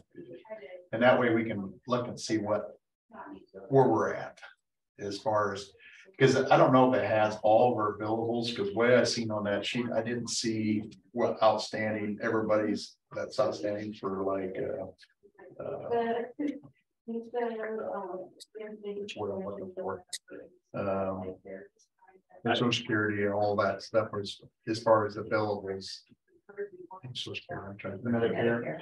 Yeah, Medicare. I will try and bring that to you. I think if I understand on that bookkeeping, it's a kind of a strange thing in that when it shows the income for the individual months, every time he updates that, he goes back, and if they collected something that was a bill in March, then he goes back and changes March Instead of current. and so it's doing what you want it to do. I mean, you're seeing it, But you're not seeing it current. It may be backdated. That what you're saying? so And what he was saying today is he's finally had time to sit down and start doing the billing. He was in here earlier this morning to ask to get this on the agenda about the committee members of the. And he was saying that he finally has time to sit down since he's not able to run the ambulance, that he's able to get caught up. Jim was here. Yeah, so that's telling me that he's behind on his billing, and that's where I wanted to kind of see where we was at. See what I'm saying? Because what he said. We're all gonna get in the same room and we're gonna, That would be good. Yes. not accusing anybody of No. anything. We just need to get it figured out. Well, get a plan and move Right. forward and make it positive. Exactly. Looks like it's For everybody. Well, it isn't gonna get positive. no, but we can't let it keep getting more negative.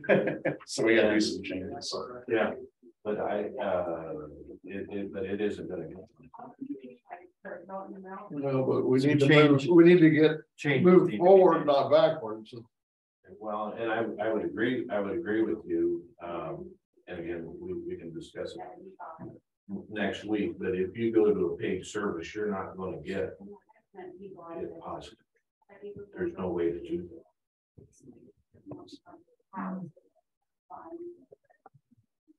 But, you Yet to know, be determined, I think, but Brad, I know, way it is right now that you have 4 on a payroll, it's gonna be very difficult to get that. it'll be impossible.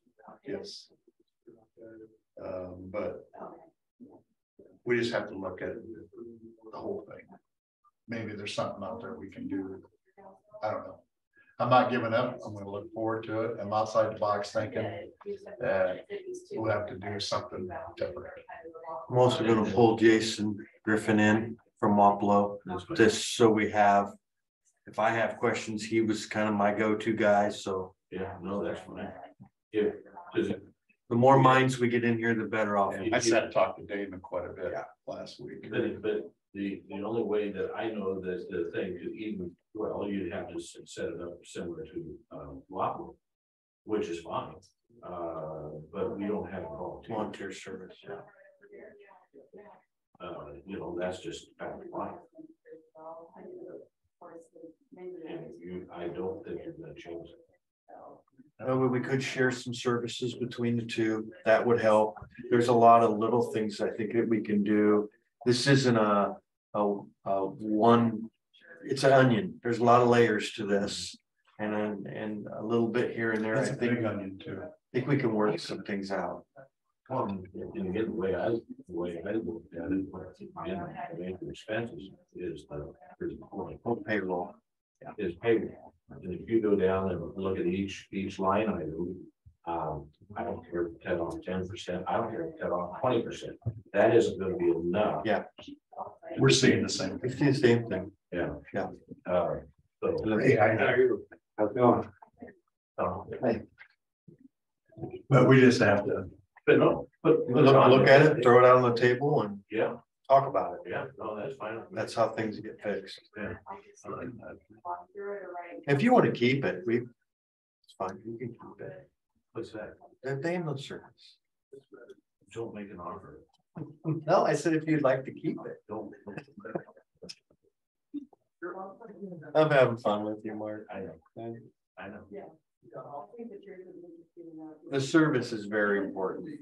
Well, that's, And we have to figure out to make the least amount of impact dollar wise to the area and keep the service that we can. Well, I knew nothing about ambulance service before this.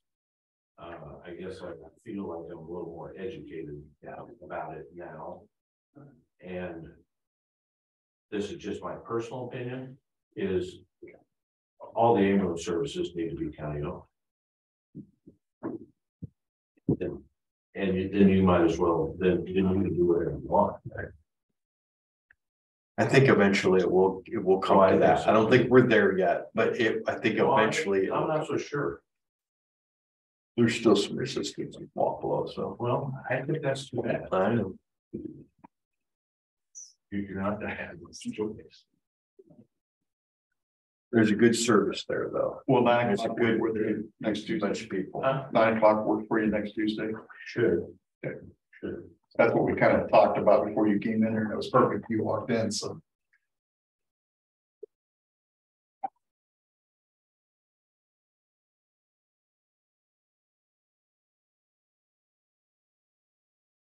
Tony, what do you think? Hey, right. I just-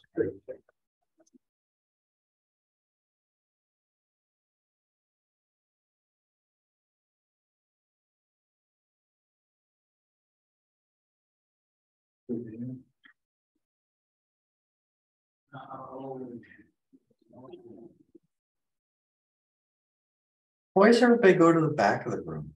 Scary. You guys are we're scary. That way there's chairs. We've had the dogs this before. That way there's chairs in front of me then in case I need to throw it. Oh, okay. Now, when we really get mad, we throw these. They're foam rubber, it's like a marshmallow.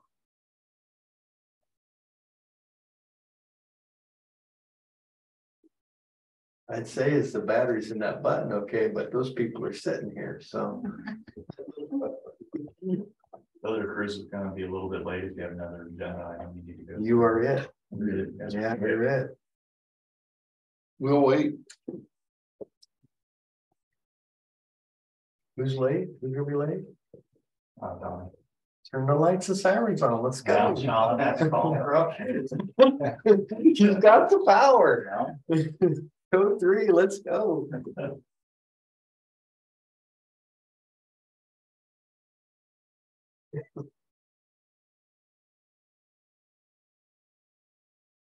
Oh, I've seen you guys go on break. I know. I watch cops. I know how this works.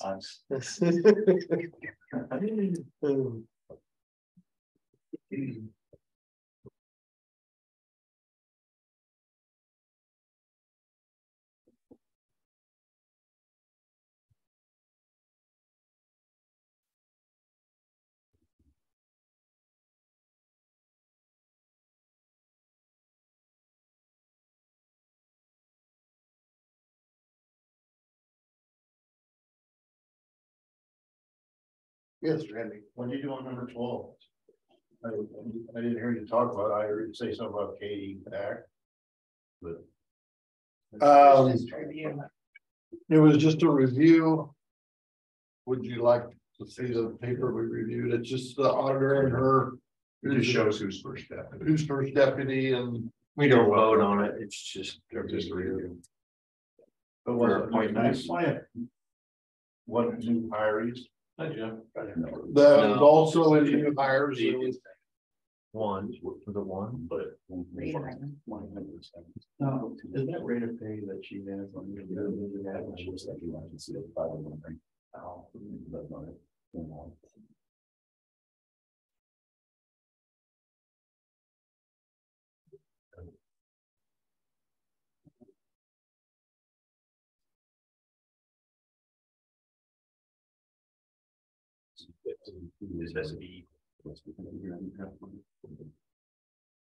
Yep.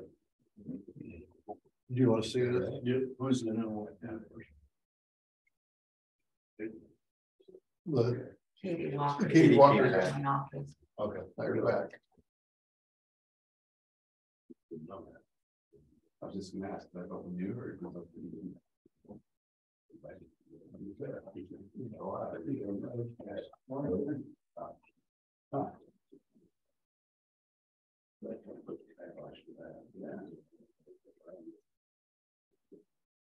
I take pictures and one for that on this paper. Yeah. And so we're waiting. I have a face for radio, but sure. Who's in there last night? I'm gonna get some. You want us together with our arms? No, each other? individual. You want me to stand? Probably would do better. Yeah, I just want to get a headshot and. For our most wanted posters in the post office, right? That's your flag coming out of you. Yeah, I've been there for a long time.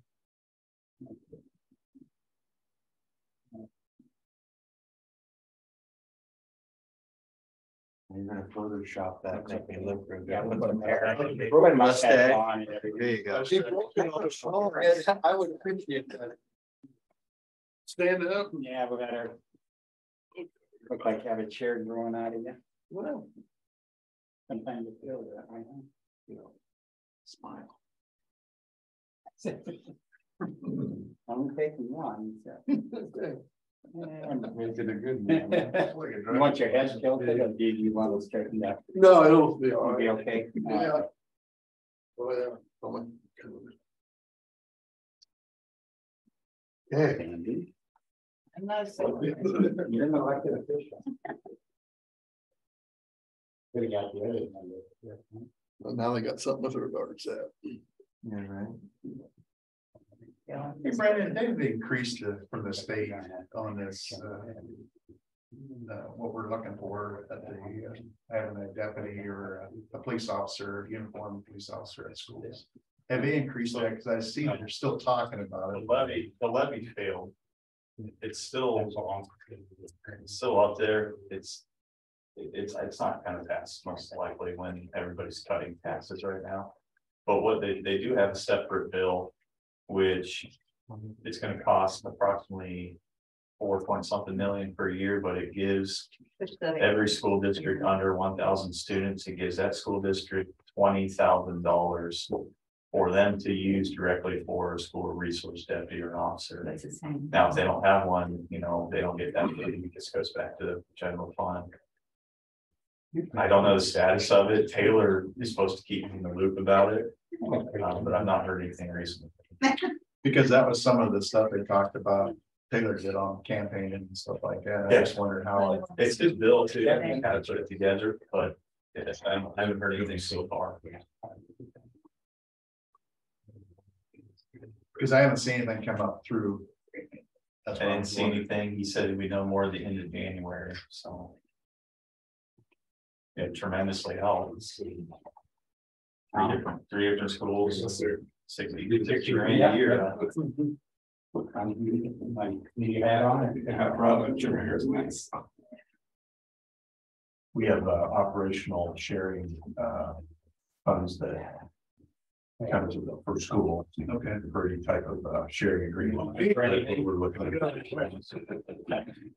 No, I'm gonna get more. Equivalent to about 2 students, which is going to be roughly. It's not fair, So what is this? Are the schools all open?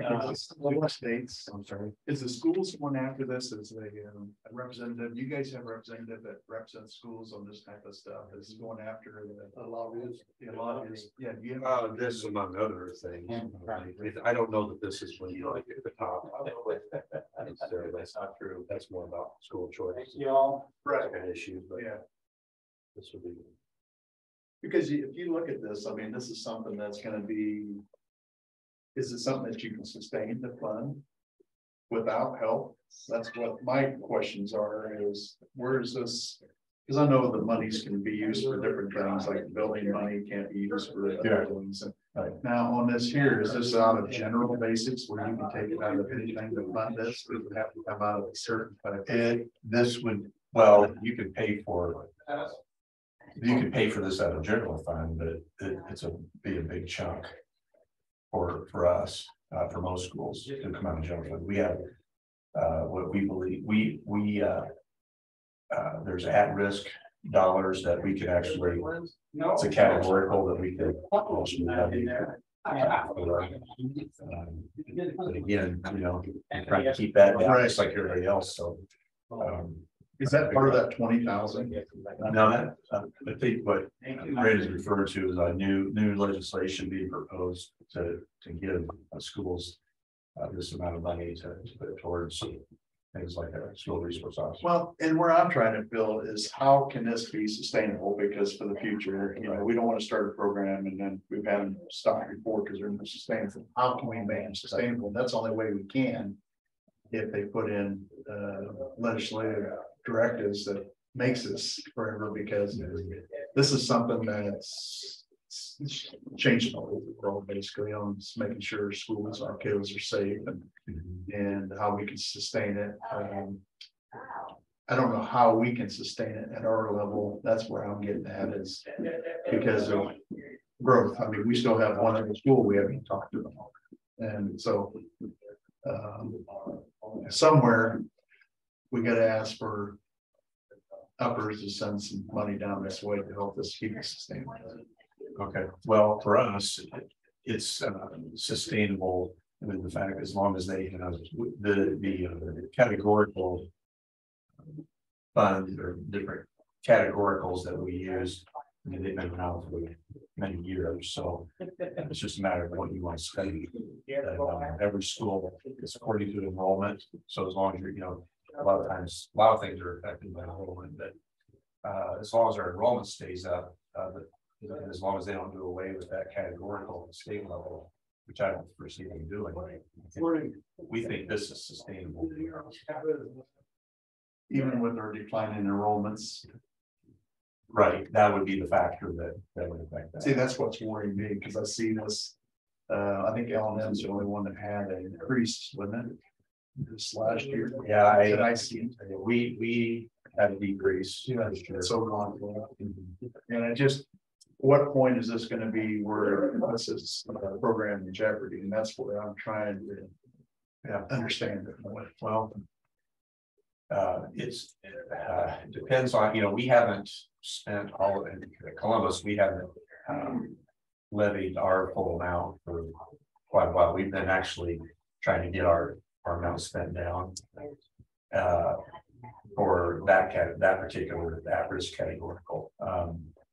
But we think that this, for us, this is something that is the benefits to having an SRO funded by this would be as valuable as anything we can do.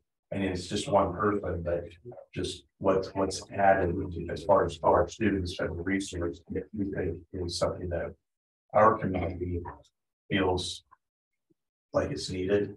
And again, even with our declining enrollment, we have been, I don't want to say we've had trouble spending that money by any means, but you know, we've never, this having an SRO position will take a big chunk of that will be where we put most of our emphasis on is in that resource.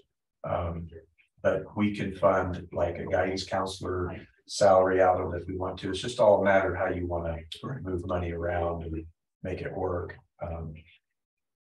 We do it every day. Yeah. And again, I know we're all here trying to keep the tax rate down for everybody. I get that.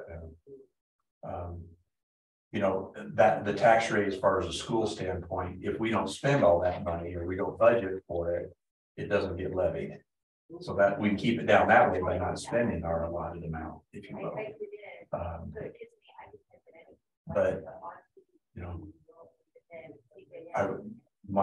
I guess my message from the school standpoint is, I feel like this is something that all three entities can benefit from. I think, you know, you talk about, you know, and I think it's already happening in the Wapello and L&M school districts, that rapport with law enforcement, that the relationships, the trust. I think Columbus is, and I won't speak for Mark necessarily, but I think we're a unique community in our county. We've been, it's true, we've been getting by without this for all these years. Why now? And I think the mental health issue, that's becoming more and more of an issue in all different facets, but certainly with students especially. And I think it's money well spent. I really do. And I think the benefit to the community is, again, you know, you're adding that that connection with law enforcement, and you're starting it at a young age, you know. And I think the uniqueness of Columbus is that we have a changing population more so than the other communities. We're getting new people in all the time with Tyson, and certainly some of those people settle here in Wapello, and you know, you don't know this, you know, I'm not telling you anything new there, but you know, that's where I think the benefit comes in, is starting out with the kids at that age level. I think you hit upon something with an SRO officer, is that initially, yeah, you're going to see some benefits with the kids when the officer hits the doors, but the bigger return, I don't think you're going to see for almost a generation. With the kids that grow up with an officer and build that trust and understand what they're there for, it isn't until they become an adult that they can look back, or maybe they don't even realize the impact that officer had when they were younger until they're an adult. So hearts and minds. Yeah, right. It's going to take that exposure throughout that school year, 12 years, 13 years, until they're an adult. And then, so yeah, initially you'll see some right out of the bat, but I think over the long term is where you're really going to see the benefit in it. Well, to talk about the money issue, I know that's always the hot topic, and we have all the other benefits that come from it, the connections, the calls for service going down, all the issues in the schools, plus there's just safety. And we talk about why now. Well, look at the changing society that we have, and how things are going, and then it's just like you said, the hearts and minds. You get that to start rolling back the other way. It's another big chunk of that. But if you look at the money, I guess the way I look at it is, no one wants to spend $100 a month, hundreds of dollars a month on vehicle insurance, life insurance, health insurance, everything else. But it's sure nice when it's there. So this is almost like an insurance policy with the schools of, you're putting into this now, hoping to never have to use that, but that is there in place if it's needed. Yeah, really great tool. So this is, I think it's pretty extraordinary for Louisa County to have almost all the schools with a possible officer inside protecting. Yeah, you can add up all the kids, 700, 500 a year, another 600, plus all the staff. That's pretty incredible feat, I guess, for our office and for the supervisors to say we protect our schools in Louisa County. I started this almost 6 years ago with Sean, and I shoved information down his throat, and we got Cody here at the school, and it became successful. We're just starting at L&M, but everything that we're hearing, it's very successful. It's gonna take the right person, and I'm not trying to fool you here. It will take the right person to put in the school. For this to work properly. Don't have the long list of people to choose from. But we're willing to help. We're willing to manage this. I'm willing to try to run with it for whoever's there and supervise that person and make sure that they're gonna be successful over there. It's money extremely well spent. Just like Jeff was saying, you know, you got at risk, but if you don't ask for those dollars, you don't get those dollars. General budget, general fund, you might have to eliminate 2 similar positions. Whether it be an at-risk coordinator for the school or some type of other position. And the school resource officer may have to take those general fund dollars. That's really the 2 avenues to choose from right now, I think, for the school. And operational sharing, of course, as well, but that's not that much money. So the money, does anybody have any questions on the breakdown? That's how I sent everything out yesterday. I looked at the breakdown, and I also looked at the increases per year, about $1,000 in the district and everybody else.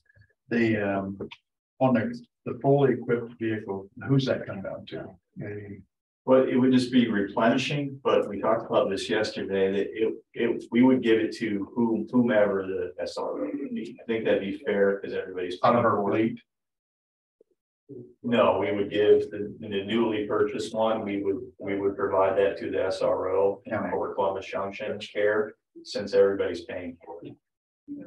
And not get a new one, give road deputies a brand new one and give that SRO one with 150,000. I think it should be fair, since everybody's sharing, to give them the new vehicle.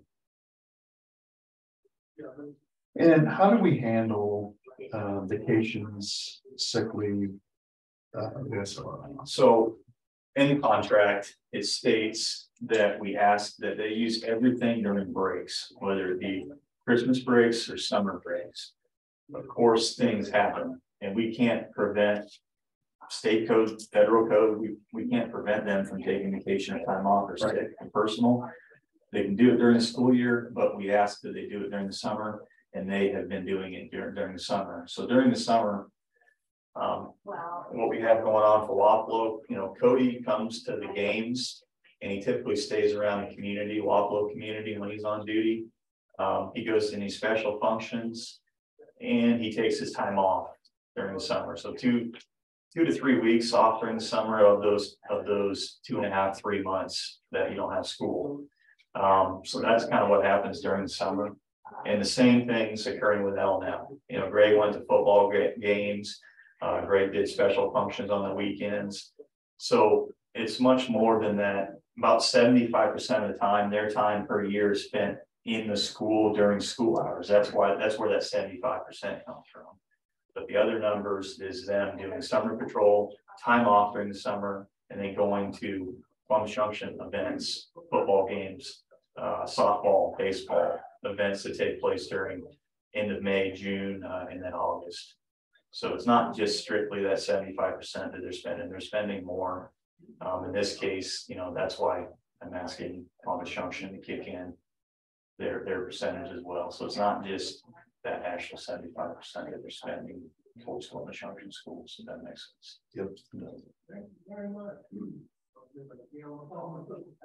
One thing needs to be disclosed too is the additional costs that I don't know, and those are work comp increases from adding another person, liability for having that deputy on the street if they make a mistake, or even if they don't, it's still got to carry that coverage. And I don't know what it is, 5 million per officer, maybe. I'm guessing on that. The actual vehicle insurance that we pay for adding another vehicle, insurance claims and insurance lawsuits. So those are all costs that I can't figure out when doing this, but the county more or less eats those costs. Yeah, and I know we go to a different threshold once we reach over 100 employees, is what they told us last time. So I need to find out where we're at. So I think we're at 90 And he's coming in the 31st, I believe. Jerry is. So we need to probably address that with Jerry, see where we're at and see what that does, because it puts us in a total different category too. I'm not sure how that affects us now. When we're in accrual. I don't know. I mean, so, but we It's all talked about questions. that. He'll be here in person on the 31st. Well, hey, how you doing? Good. We didn't hear the siren going. So It was a quick trip. thanks for coming down. So, since there's a little lull here, Mark came over to my office last week. I don't remember what day it was. Had some concerns about, the funding and the amounts. And I think, being a numbers guy, I think that's what he was here to want to kind of talk about, right? Yes. So let's put it on the table and let's discuss. And again, you gotta realize that it's the city council that makes the final decision on this, just like supervisors here. But as I read the 28E agreement as presented, I believe that the city of Columbus Junction should do the 5% and the sheriff's office would do the 25. Or the 20. We have no control over the officer. We have no control over the vehicle. We have no control over any of that. It does help the city. We are willing to be supportive. But I don't think that, I don't think the split is correct. I know, again, we're going to talk about ambulance later, but what you are doing is you are inviting the city of Columbus Junction to, when we inject our money, start picking on what kind of a car we're going to have, whether we have any control over it or not, but you are inviting us in to all the finances.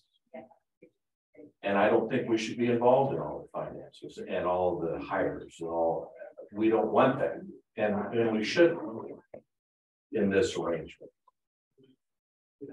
We are, and in fact, the 5%, if you multiply it out, it's, I was thinking it was maybe between $5,000 and $10,000 is all 5%. The 20%, depending on what level we're at, we're in the $22,000, $23,000 range. For the 25%, which is what the county would be taking, is much less, but they've got all the control. I guess I don't see, I don't think that to be correct. Now, to be honest with you, we're willing to kick in more than 5%, likely. But I would rather the city of Columbus Junction have a set fee for a set period of time. We write the check to Louisa County. You can put it in the sheriff's deal and you can spend it however you want to. I don't care. But you, by doing it this way, you're inviting us in to be questioning budget items, and I don't think that's where we belong. So, just so you know, after we talked, I told you I'd go talk to Brandon, and I have done that. He came and Ed came in yesterday afternoon, and we had this discussion.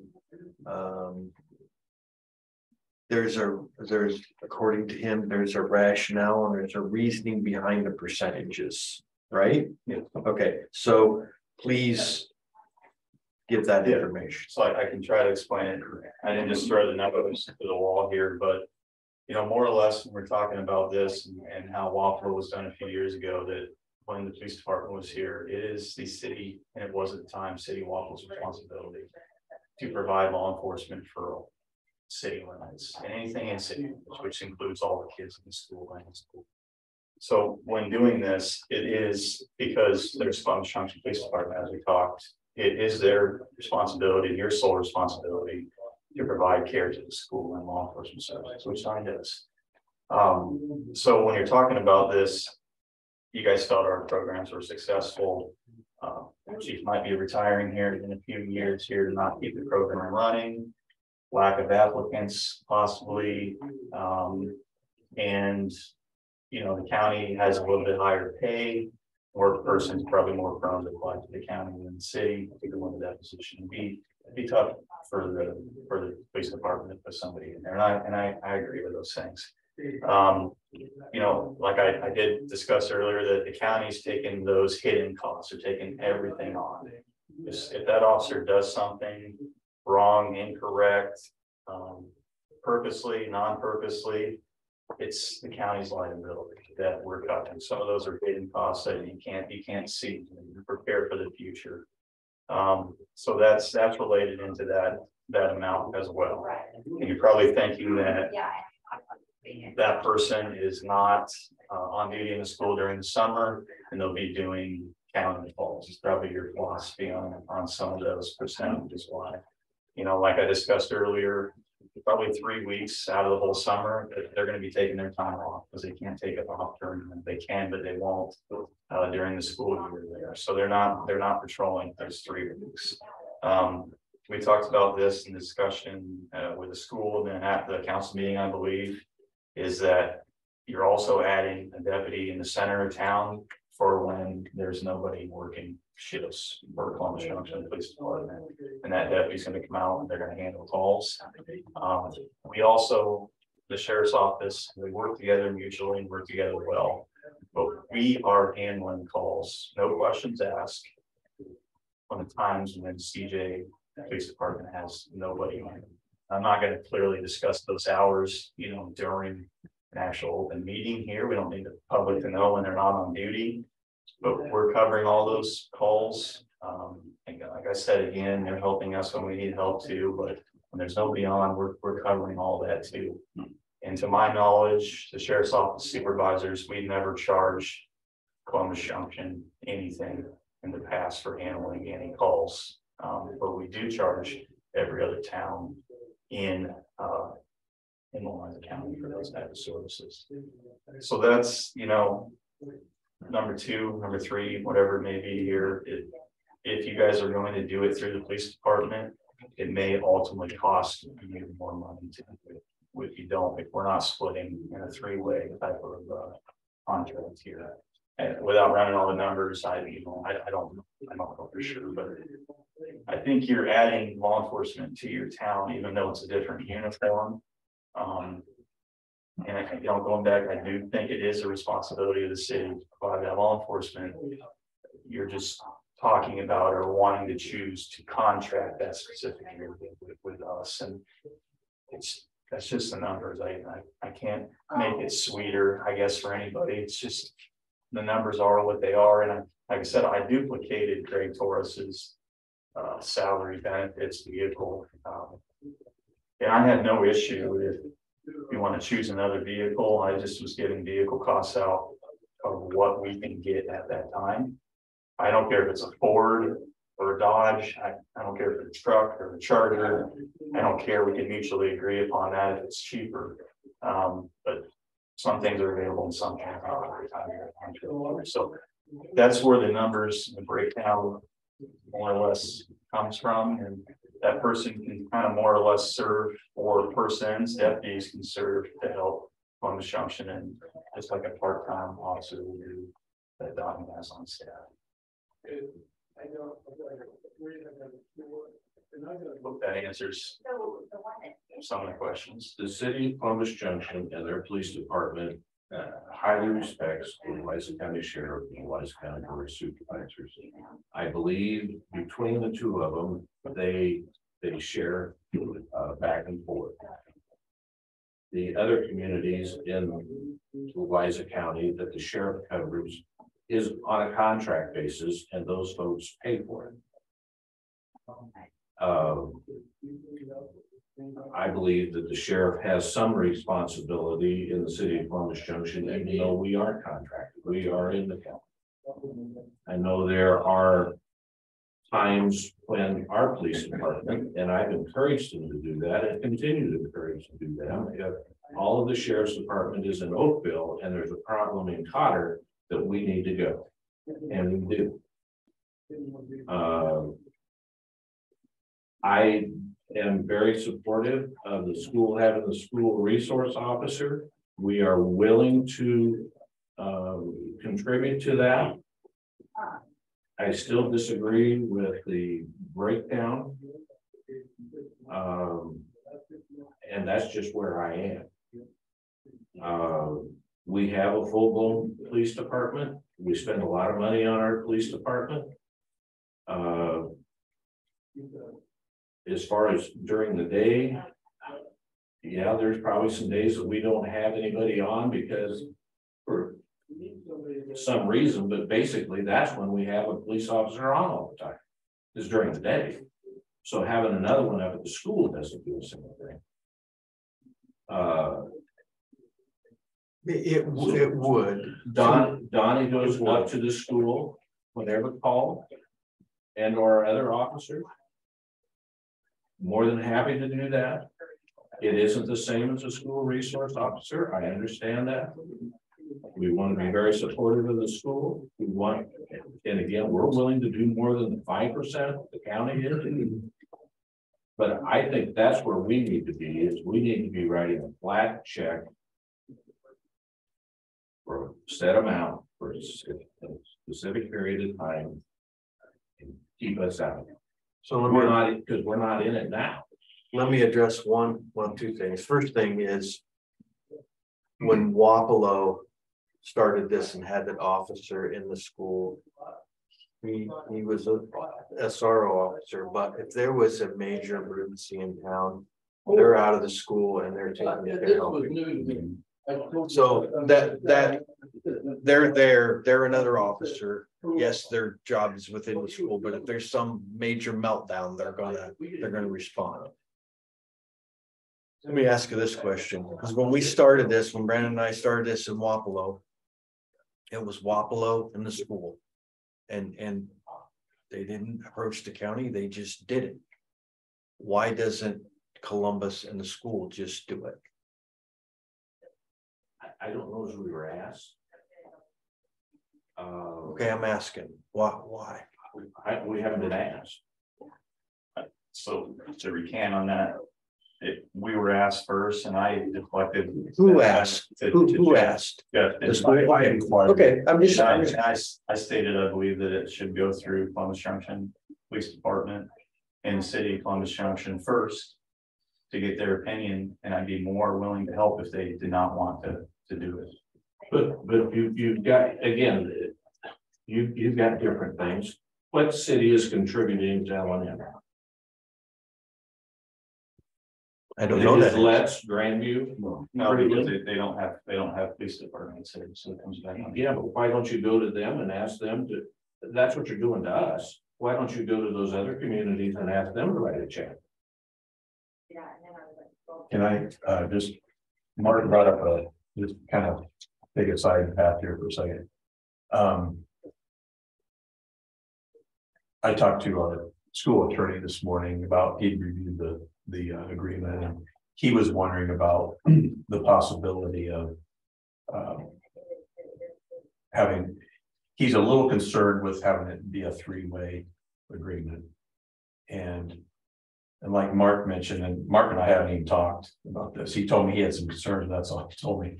But just so happened, I was wondering if there would be any consideration to, as Mark suggested, having this be between the school and the county, and then the city contracting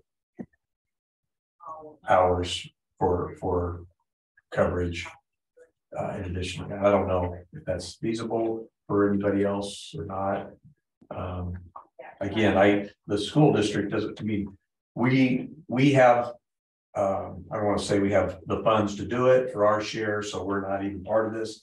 We are all part of it. And I want to, because I certainly appreciate everything that the Columbus Police Department does. I just want to find something that will make it work for, it's got to work for everybody. I get that. And I don't know if there's a way that could be done, whether it would make this stuff that we're talking about a lot less complicated if we could figure out a way the district could contract with the county like you do with L&M. I get it. We have our own police department. They do a wonderful job. I've got children in the well, my last one's leaving Wapello School this year, but at the time when that office was there, we had a couple in there and my wife teaches there. I get a lot of feedback, so I know how successful that is. So as a county official, I want to do everything that I can to get that officer over there. However, this needs to work. I want to get them there because it works. And you guys need it. So we just need to figure it out. Yeah, and one of the biggest issues, and this one was complicated.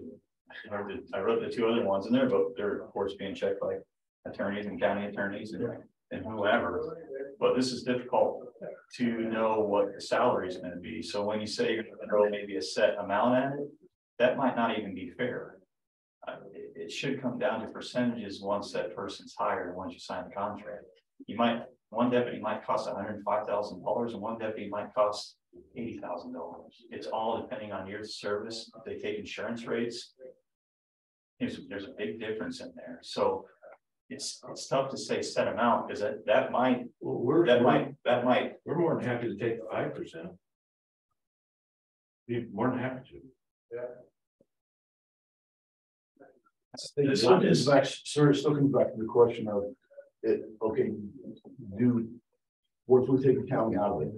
What kind of costs are going to be there for Columbus Junction and the difficulties for hiring? School and the city of Columbus, what happens is what see the way. We can't make a decision. We also parent ours just throwing down. To me, I think that several years ago, we used to have more because this is and because of cost, we were in the challenge started out with it. Now you're asking us to run it back up again. I think we need there. Well, in that case, it's not us out there in the school. And it is the. I agree. The school district is bigger than the city. And so it's really the taxpayers of the school district that are getting the benefit. And not all of them lives inside the city limits of Columbus Junction. But they're also being taxed in the school district, providing money to the school, which is then going. So if the school did it, if the school hired you at 5% and the school levied at the level that they would to make all the payments, then that's where it should be. It's and the school resource officer is 100% belonging to the school. Now the resource officer is going to belong 100% to the county, which is fine. But I don't see then why the city of Columbus Junction has to pay more.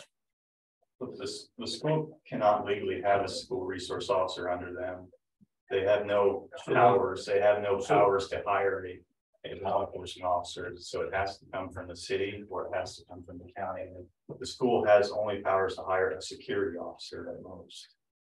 Well, if we want to, the school pay again 95% of it. We'll pay 5%, and we're good. This is something for everybody to discuss. I am actually the middleman. I am right now. Some of the services, how I put it together. You guys can change it. I'm not taking any offense to anything. I understand everybody's. I'm just trying to. Mayor, would you sign up for that? As a mayor, I did. You've got a full police force today. As a mayor, I did. That you're paying 100% of. I did. And you're going to hire another person and give them to the county. But we had a police force. Donnie could hire that person. The city pays for half. The school pays for half. Donnie's in charge of him. It's a done deal. The county's not even involved. The city of Wapello turns around and they get rid of their police. But that was something completely different. So 2 years after the fact. Let's talk about that though. Okay. So Columbus Junction and City of Wapello, same reason. The reasons that we merged, though one of the main ones was staffing issues, right? So we sent out we sent out 4 applications to hire an officer to replace him Brandon Run. With 43 apps that were sent out and people that put in interest. Of those, I have 13 of the applications back.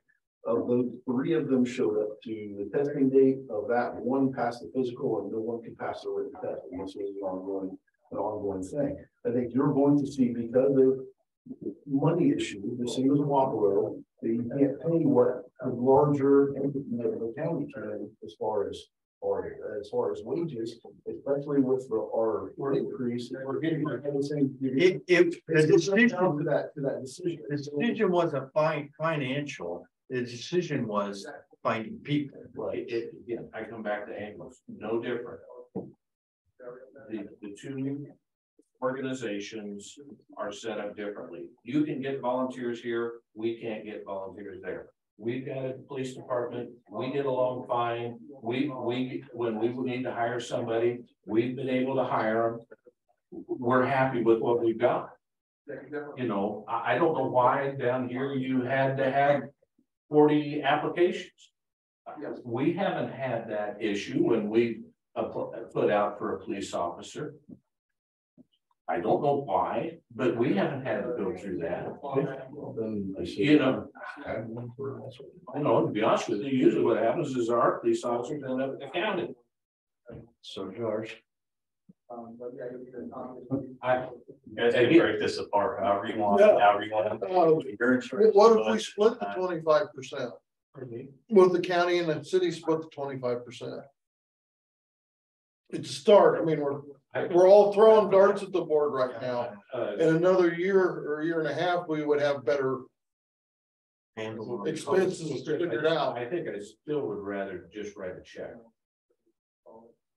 than a percentage.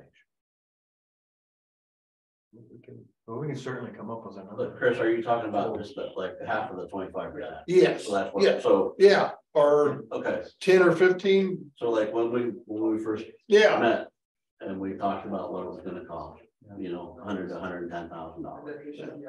I mean, so you know, we were comfortable about throwing in, you know, more than half of that is what I was told. So I mean, I think that's where we're at right now. That like 15% or 15,000 each is what it's looking. There are, you know, why it's, and I preliminary. wrote it for 7 years. I wrote a 7-year contract to protect our employees from being terminated. I mean, that's what it comes down to, with why it's 7 years. Now, we're going to see increases every single year in law enforcement services. So I go back to that percentage wise, and I don't know what your attorney said, but I still think the percentage wise is what it should be. It's what the other contracts are. Yeah, it wasn't really about the percentages that way. It was more like, well, that's fine. The county can pay for it. They're just send us a check and we'll just funnel through. It doesn't matter. What I'm saying is if you set one amount for 7 years, the other 2 entities are not fairly being in contract. But they agree with you haven't already. Like up to, but those numbers increase. Well, what's the county kicking in at L&M? 20%, isn't it? 25. Again, I don't understand what's the difference between L&M and us. Because L&M still has their own law enforcement, and that's where I'm. But L&M is made up of Let's, Grandview, and Muscatine, and Prue. Yeah. Muscatine's a big share of it. Yeah, that's the majority of our the county. So why haven't you gone to those communities? Well, because you already supply police services. Yeah, so you did. They pay. That's the same thing we got going. We already supply police services to the city of Columbus Junction. So why should we kick in a percentage? You know, this is the first day I've heard about this whole conversation, so I'm with you. So I know you want answers. No, why aren't you guys trying to protect this service? If it's Columbus Junction PD, that's why I'm kind of questioning.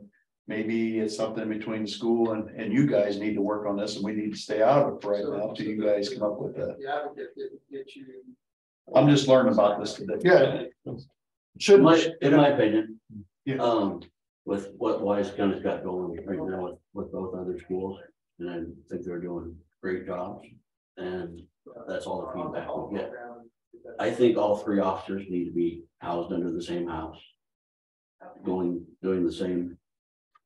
And I think Brandon does too, and I think that's. I do too. Yeah, I kind of get mixed that you think it ought to be just handled by commissioner. No, I'm saying we will write a check and we'll sign up for a certain amount all the way along, because I don't want my city council wanting a copy of the budget from the sheriff's office to see whether you gave a 3% raise, a 5% raise, or bought a Dodge or a Ford or a Chevy. You're inviting us into an area that we shouldn't be in. And if we stay out of it and we write you a check, again, it goes in the bucket. Whatever you spend it on, it's no different than the way we handle our library. We look at the library budget, but then we decide what the city's going to pay, and it's up to the board on the library and their deals as to what they're going to do. Otherwise, we're in the middle of what book can you order, what can't you order, you know, all that kind of stuff. I want to stay out of their thing. Let them do their thing. We will write a check. Yeah, and that's what we do at the libraries. We just write a check and we don't ask anything from them. And that's where this should go, in my opinion. And more than happy to. And I understand the gray area, and I get it. I'm just listening, sorting all this, and listen to both sides, because we're not here to make a decision today. We're here to get it out. I just think more conversation needs between Brandon and the sheriff's office and the city. And then bring it back to us with what you guys come up with, because we're not here to separate, make decisions, or say, well, you're not going to do it. So what you are actually saying, that is in the contract. So it's primarily just a payment and we just take care of everything. Yeah, but it's a percentage. I want to flat them out. Because the percentage, the amount of our check changes then every time you buy a new vehicle, every time you give a guy a raise, every time his insurance goes up, every time we'll write you a check. And you take care of all this. That you don't need us in the middle of it, in my opinion. And yeah, the school and Donnie have been talking, and Donnie had said that this was going to go on, and he wondered if we would contribute to it. And yeah, we tossed around numbers, whether it's 10,000 or 15,000 or whatever. And I said, council approval, but yeah, I'm going to guess we do that.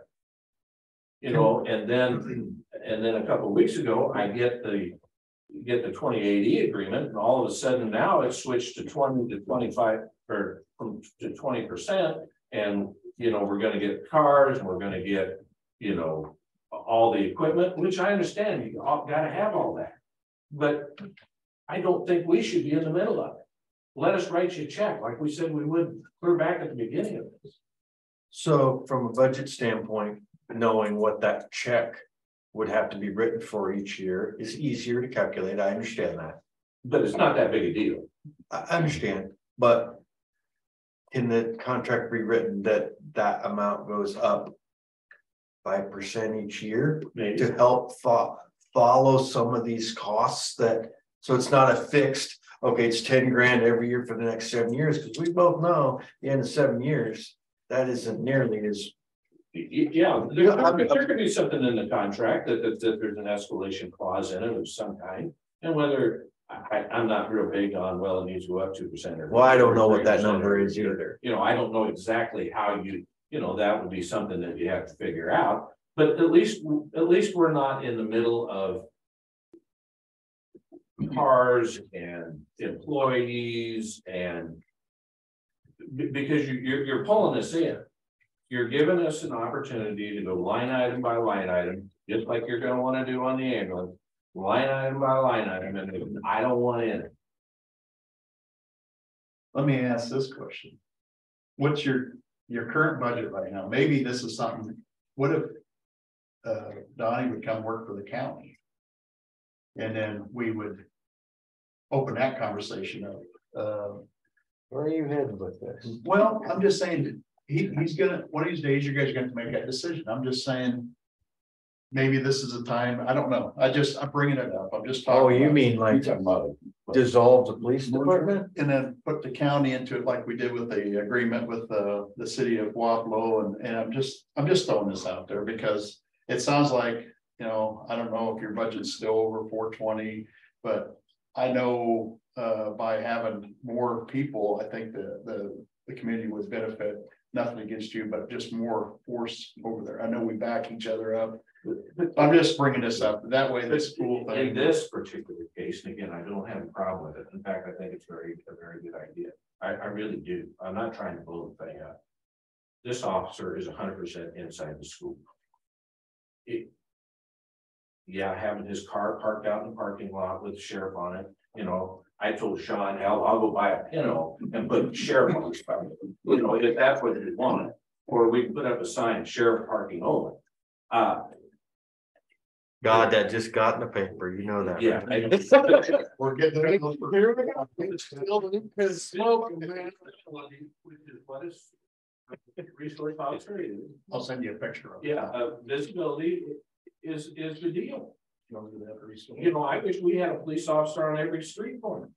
It's so much more than visibility though, Mark. Well, and I understand that, and I know I'm simplifying it. I'm still going back to get us out of the argument. Brandon, I don't, That's right. percentage, I think we can come up with a number. Whether it's percentage or number, and then we can put a clause in that can escalate every. Go for it. This was just a first draft. If that's the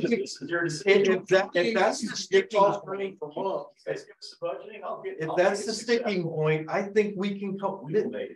Whether it's percentage, it all comes out to dollars. I think we can work that out. Correct. I really how do you fund the thing? And you want the fewest people in the middle of it as you can get. So let us know we can come up with a number. Yeah. You may not like the number, but and then to be honest with you, I would encourage you with Ellen in school to go to Let's, Grandview, and Fruitland and ask you to write a check, because that's what you're asking us. I'm mixed on that, but yeah, I hear you. Well, I'm not mixed on it. I mean, I know you're not. It just so happens that those towns use the sheriff's sign. So you're picking on yourself. But they're also paying. Yes, they are. They're paying 11,518 per county. Morning Sun's paying 25,622. Oakville's paying 5,408. Verdonia's paying 7,500. Grandview's paying 17,600. So it's almost at a certain point, and I wish Adam was here, but double taxation on the same thing, and which would be illegal. And we have that, and that's what we're charging these communities for that. So it's, you see where I'm going with it. So they are paying for a service. And we are. And we're glad you gave cheaper coverage to Fredonia. Because that used to be our. It's on population. This is how it's based. I'm glad that you took Fredonia. Yeah. And that's how it's based on. So that's the numbers on it. So the one that's getting the deal here is Fruitland. Yeah, For the Muscatine, sure. But you can find that overlap in every county. With LM, that's a unique situation. They're all the contracts are completely different. All three. Uniquely all different. Well, and even Wapello, you know, and I don't know any of the detail on the Wapello one, but you know, it kind of got backed into the county. It started out as a grant. Yeah, it's on the grant. But it's still a grant. But it was between the city and the school. Right. And then when the police department went to the county, I assume the grant and the contract went to them. So there wasn't any discussion, and it backed in, and to be honest with you, as far as I know, you're doing, the city of Wapello is doing the same thing. They're writing a check to the sheriff's office. The grant money's going to all the city of Wapello, right? And then it gets written back. And what I'm saying is the city of Columbus Junction is more than happy to write just the sheriff's office the check. We'll figure out what we just got to we'll get that figured out. What we're down to is the amount. One question, the amount that how much should the city of Columbus Junction contribute? Right. That's just like, I guess, the overall question of all this discussion. Yeah. When I read this, I was surprised that our sheriff was reviewing the officer every year. And the percentages. I don't, yeah. To be honest with you, I think if we go back to write a check, all we need is an agreement. We don't need a 2080 agreement. We have no, that takes us out of any liability of any of the, anything ever happens. It doesn't affect any of our insurances, nothing. All we're doing is contributing to the project. Paying for a service. Well, actually, it's donation is what it is. We're not paying for anything. We're just donating. So these contracts do take the liability completely away from the Columbus Junction Police Department and the city and actually the school. But it doesn't take it, but if somebody wants to sue you, they're gonna sue everybody anyway, when they ever have the agreement set. Oh, they go after the liability insurance with the highest amount. You betcha. And again, I want to compliment the sheriff's office, you guys and the school and putting this thing together. We want to help, but I just don't think that we should be at a percentage, because I don't think that puts us in a position where we have, in my opinion, the right to review all this stuff, and I don't want it. Let's work that out. Yeah, I'm ready. Okay. So like I said, it just started. We'll work it together, we'll present it, and then we'll figure it out. And how do we want to do that? Like, you want us to get together, or maybe one of you guys be part of that? I've been down this path several times with Brandon. And I've been in the shoes of where Mark's been, so I don't want to volunteer, but I think it makes you should a lot of sense. And you've already been involved in this negotiation. Been down this road. Kind of understand what. I just want it to be fair, and I guess that's kind of why I wrote it this way, just in case. And that's fine. Money, It got it's $110,000, or it could be $80,000. It's just, and then that wouldn't be totally fair to Columbus Junction. That's fine. If you can whittle that sucker down to $80,000, and we're still kicking in 10 or whatever the number is. Wonderful. If you're fine with that, then that's wonderful. That's what it might be. So happy. Do we need to kind of know where the city? I mean, you kind of shared a little bit about where you think maybe that range would be, right? We would go 10 to 15. More than happy to.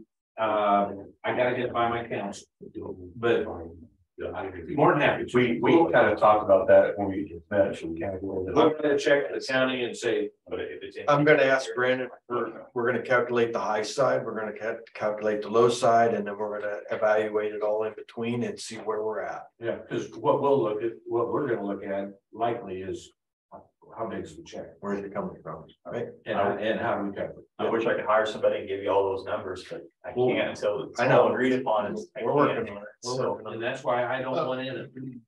Well, no, I don't want you to hire somebody at 110, but I'll take somebody at 75. I don't want that car to be white. I want it to be yellow. I don't want it. We one more discussion item here in the last week. We can figure that part out, what he's talking about. We can come to an agreement, I'm sure. Yeah. But we're still down to startup costs. So getting things that we do not have due to us adding a new position. Are you still okay with the initial startup costs? I want to write you a check. Yeah, you guys need to sit down and the same factor on this. We'll figure it out. I want to write you a check. If I don't know when you want to do it. If we got 2 checks first year and 1 check thereafter, I haven't thought that far. We'll try to give you a couple of different scenarios. Yeah, we're willing and ready. I'll work hard to make it successful, get the right person in there. Just everybody. Again, I'm the middle person. Everybody has to come to agreement, and I'll do the hiring. We'll make sure they're well trained. We'll do everything we can on our side. We'll get the kids in Columbus Junction protected. We're gonna get it. Absolutely. And Brandon, you're really welcome to work with Donnie. Donnie contacts me all the time. I'm not there every day. That's no different than Sean. I'm not there. Yeah. And so you can work with him. If you want me, I'll make every attempt I can to be in the city hall whenever you want. And I assume you're going to include the school with the. Yeah, I mean, we can go right. Oh, you're yeah, absolutely. You're the 70%. You guys want to set up a time now? Yeah, what time Start this conversation? Can it be this week? Right after this, people have time. Sure. I can share a couple more things that were about the startup costs, if I had some questions on that. We can meet at our office and do it right after this meeting, if everybody's okay with it. We'll do that. We got free water out there. You go take care of that to me, because again, I don't care what kind of car it is, I don't care. I wanna know what our check's gonna be. Okay. Well, with that, I think that covers all the topics on our agenda. We can do. Guys. Motion to adjourn. Second. It'll work. All in favor? Aye. Thank you. You set a record for a length of meeting? No, we've had them later now. We'll have them here next week. We'll get January. in here. We'll be here.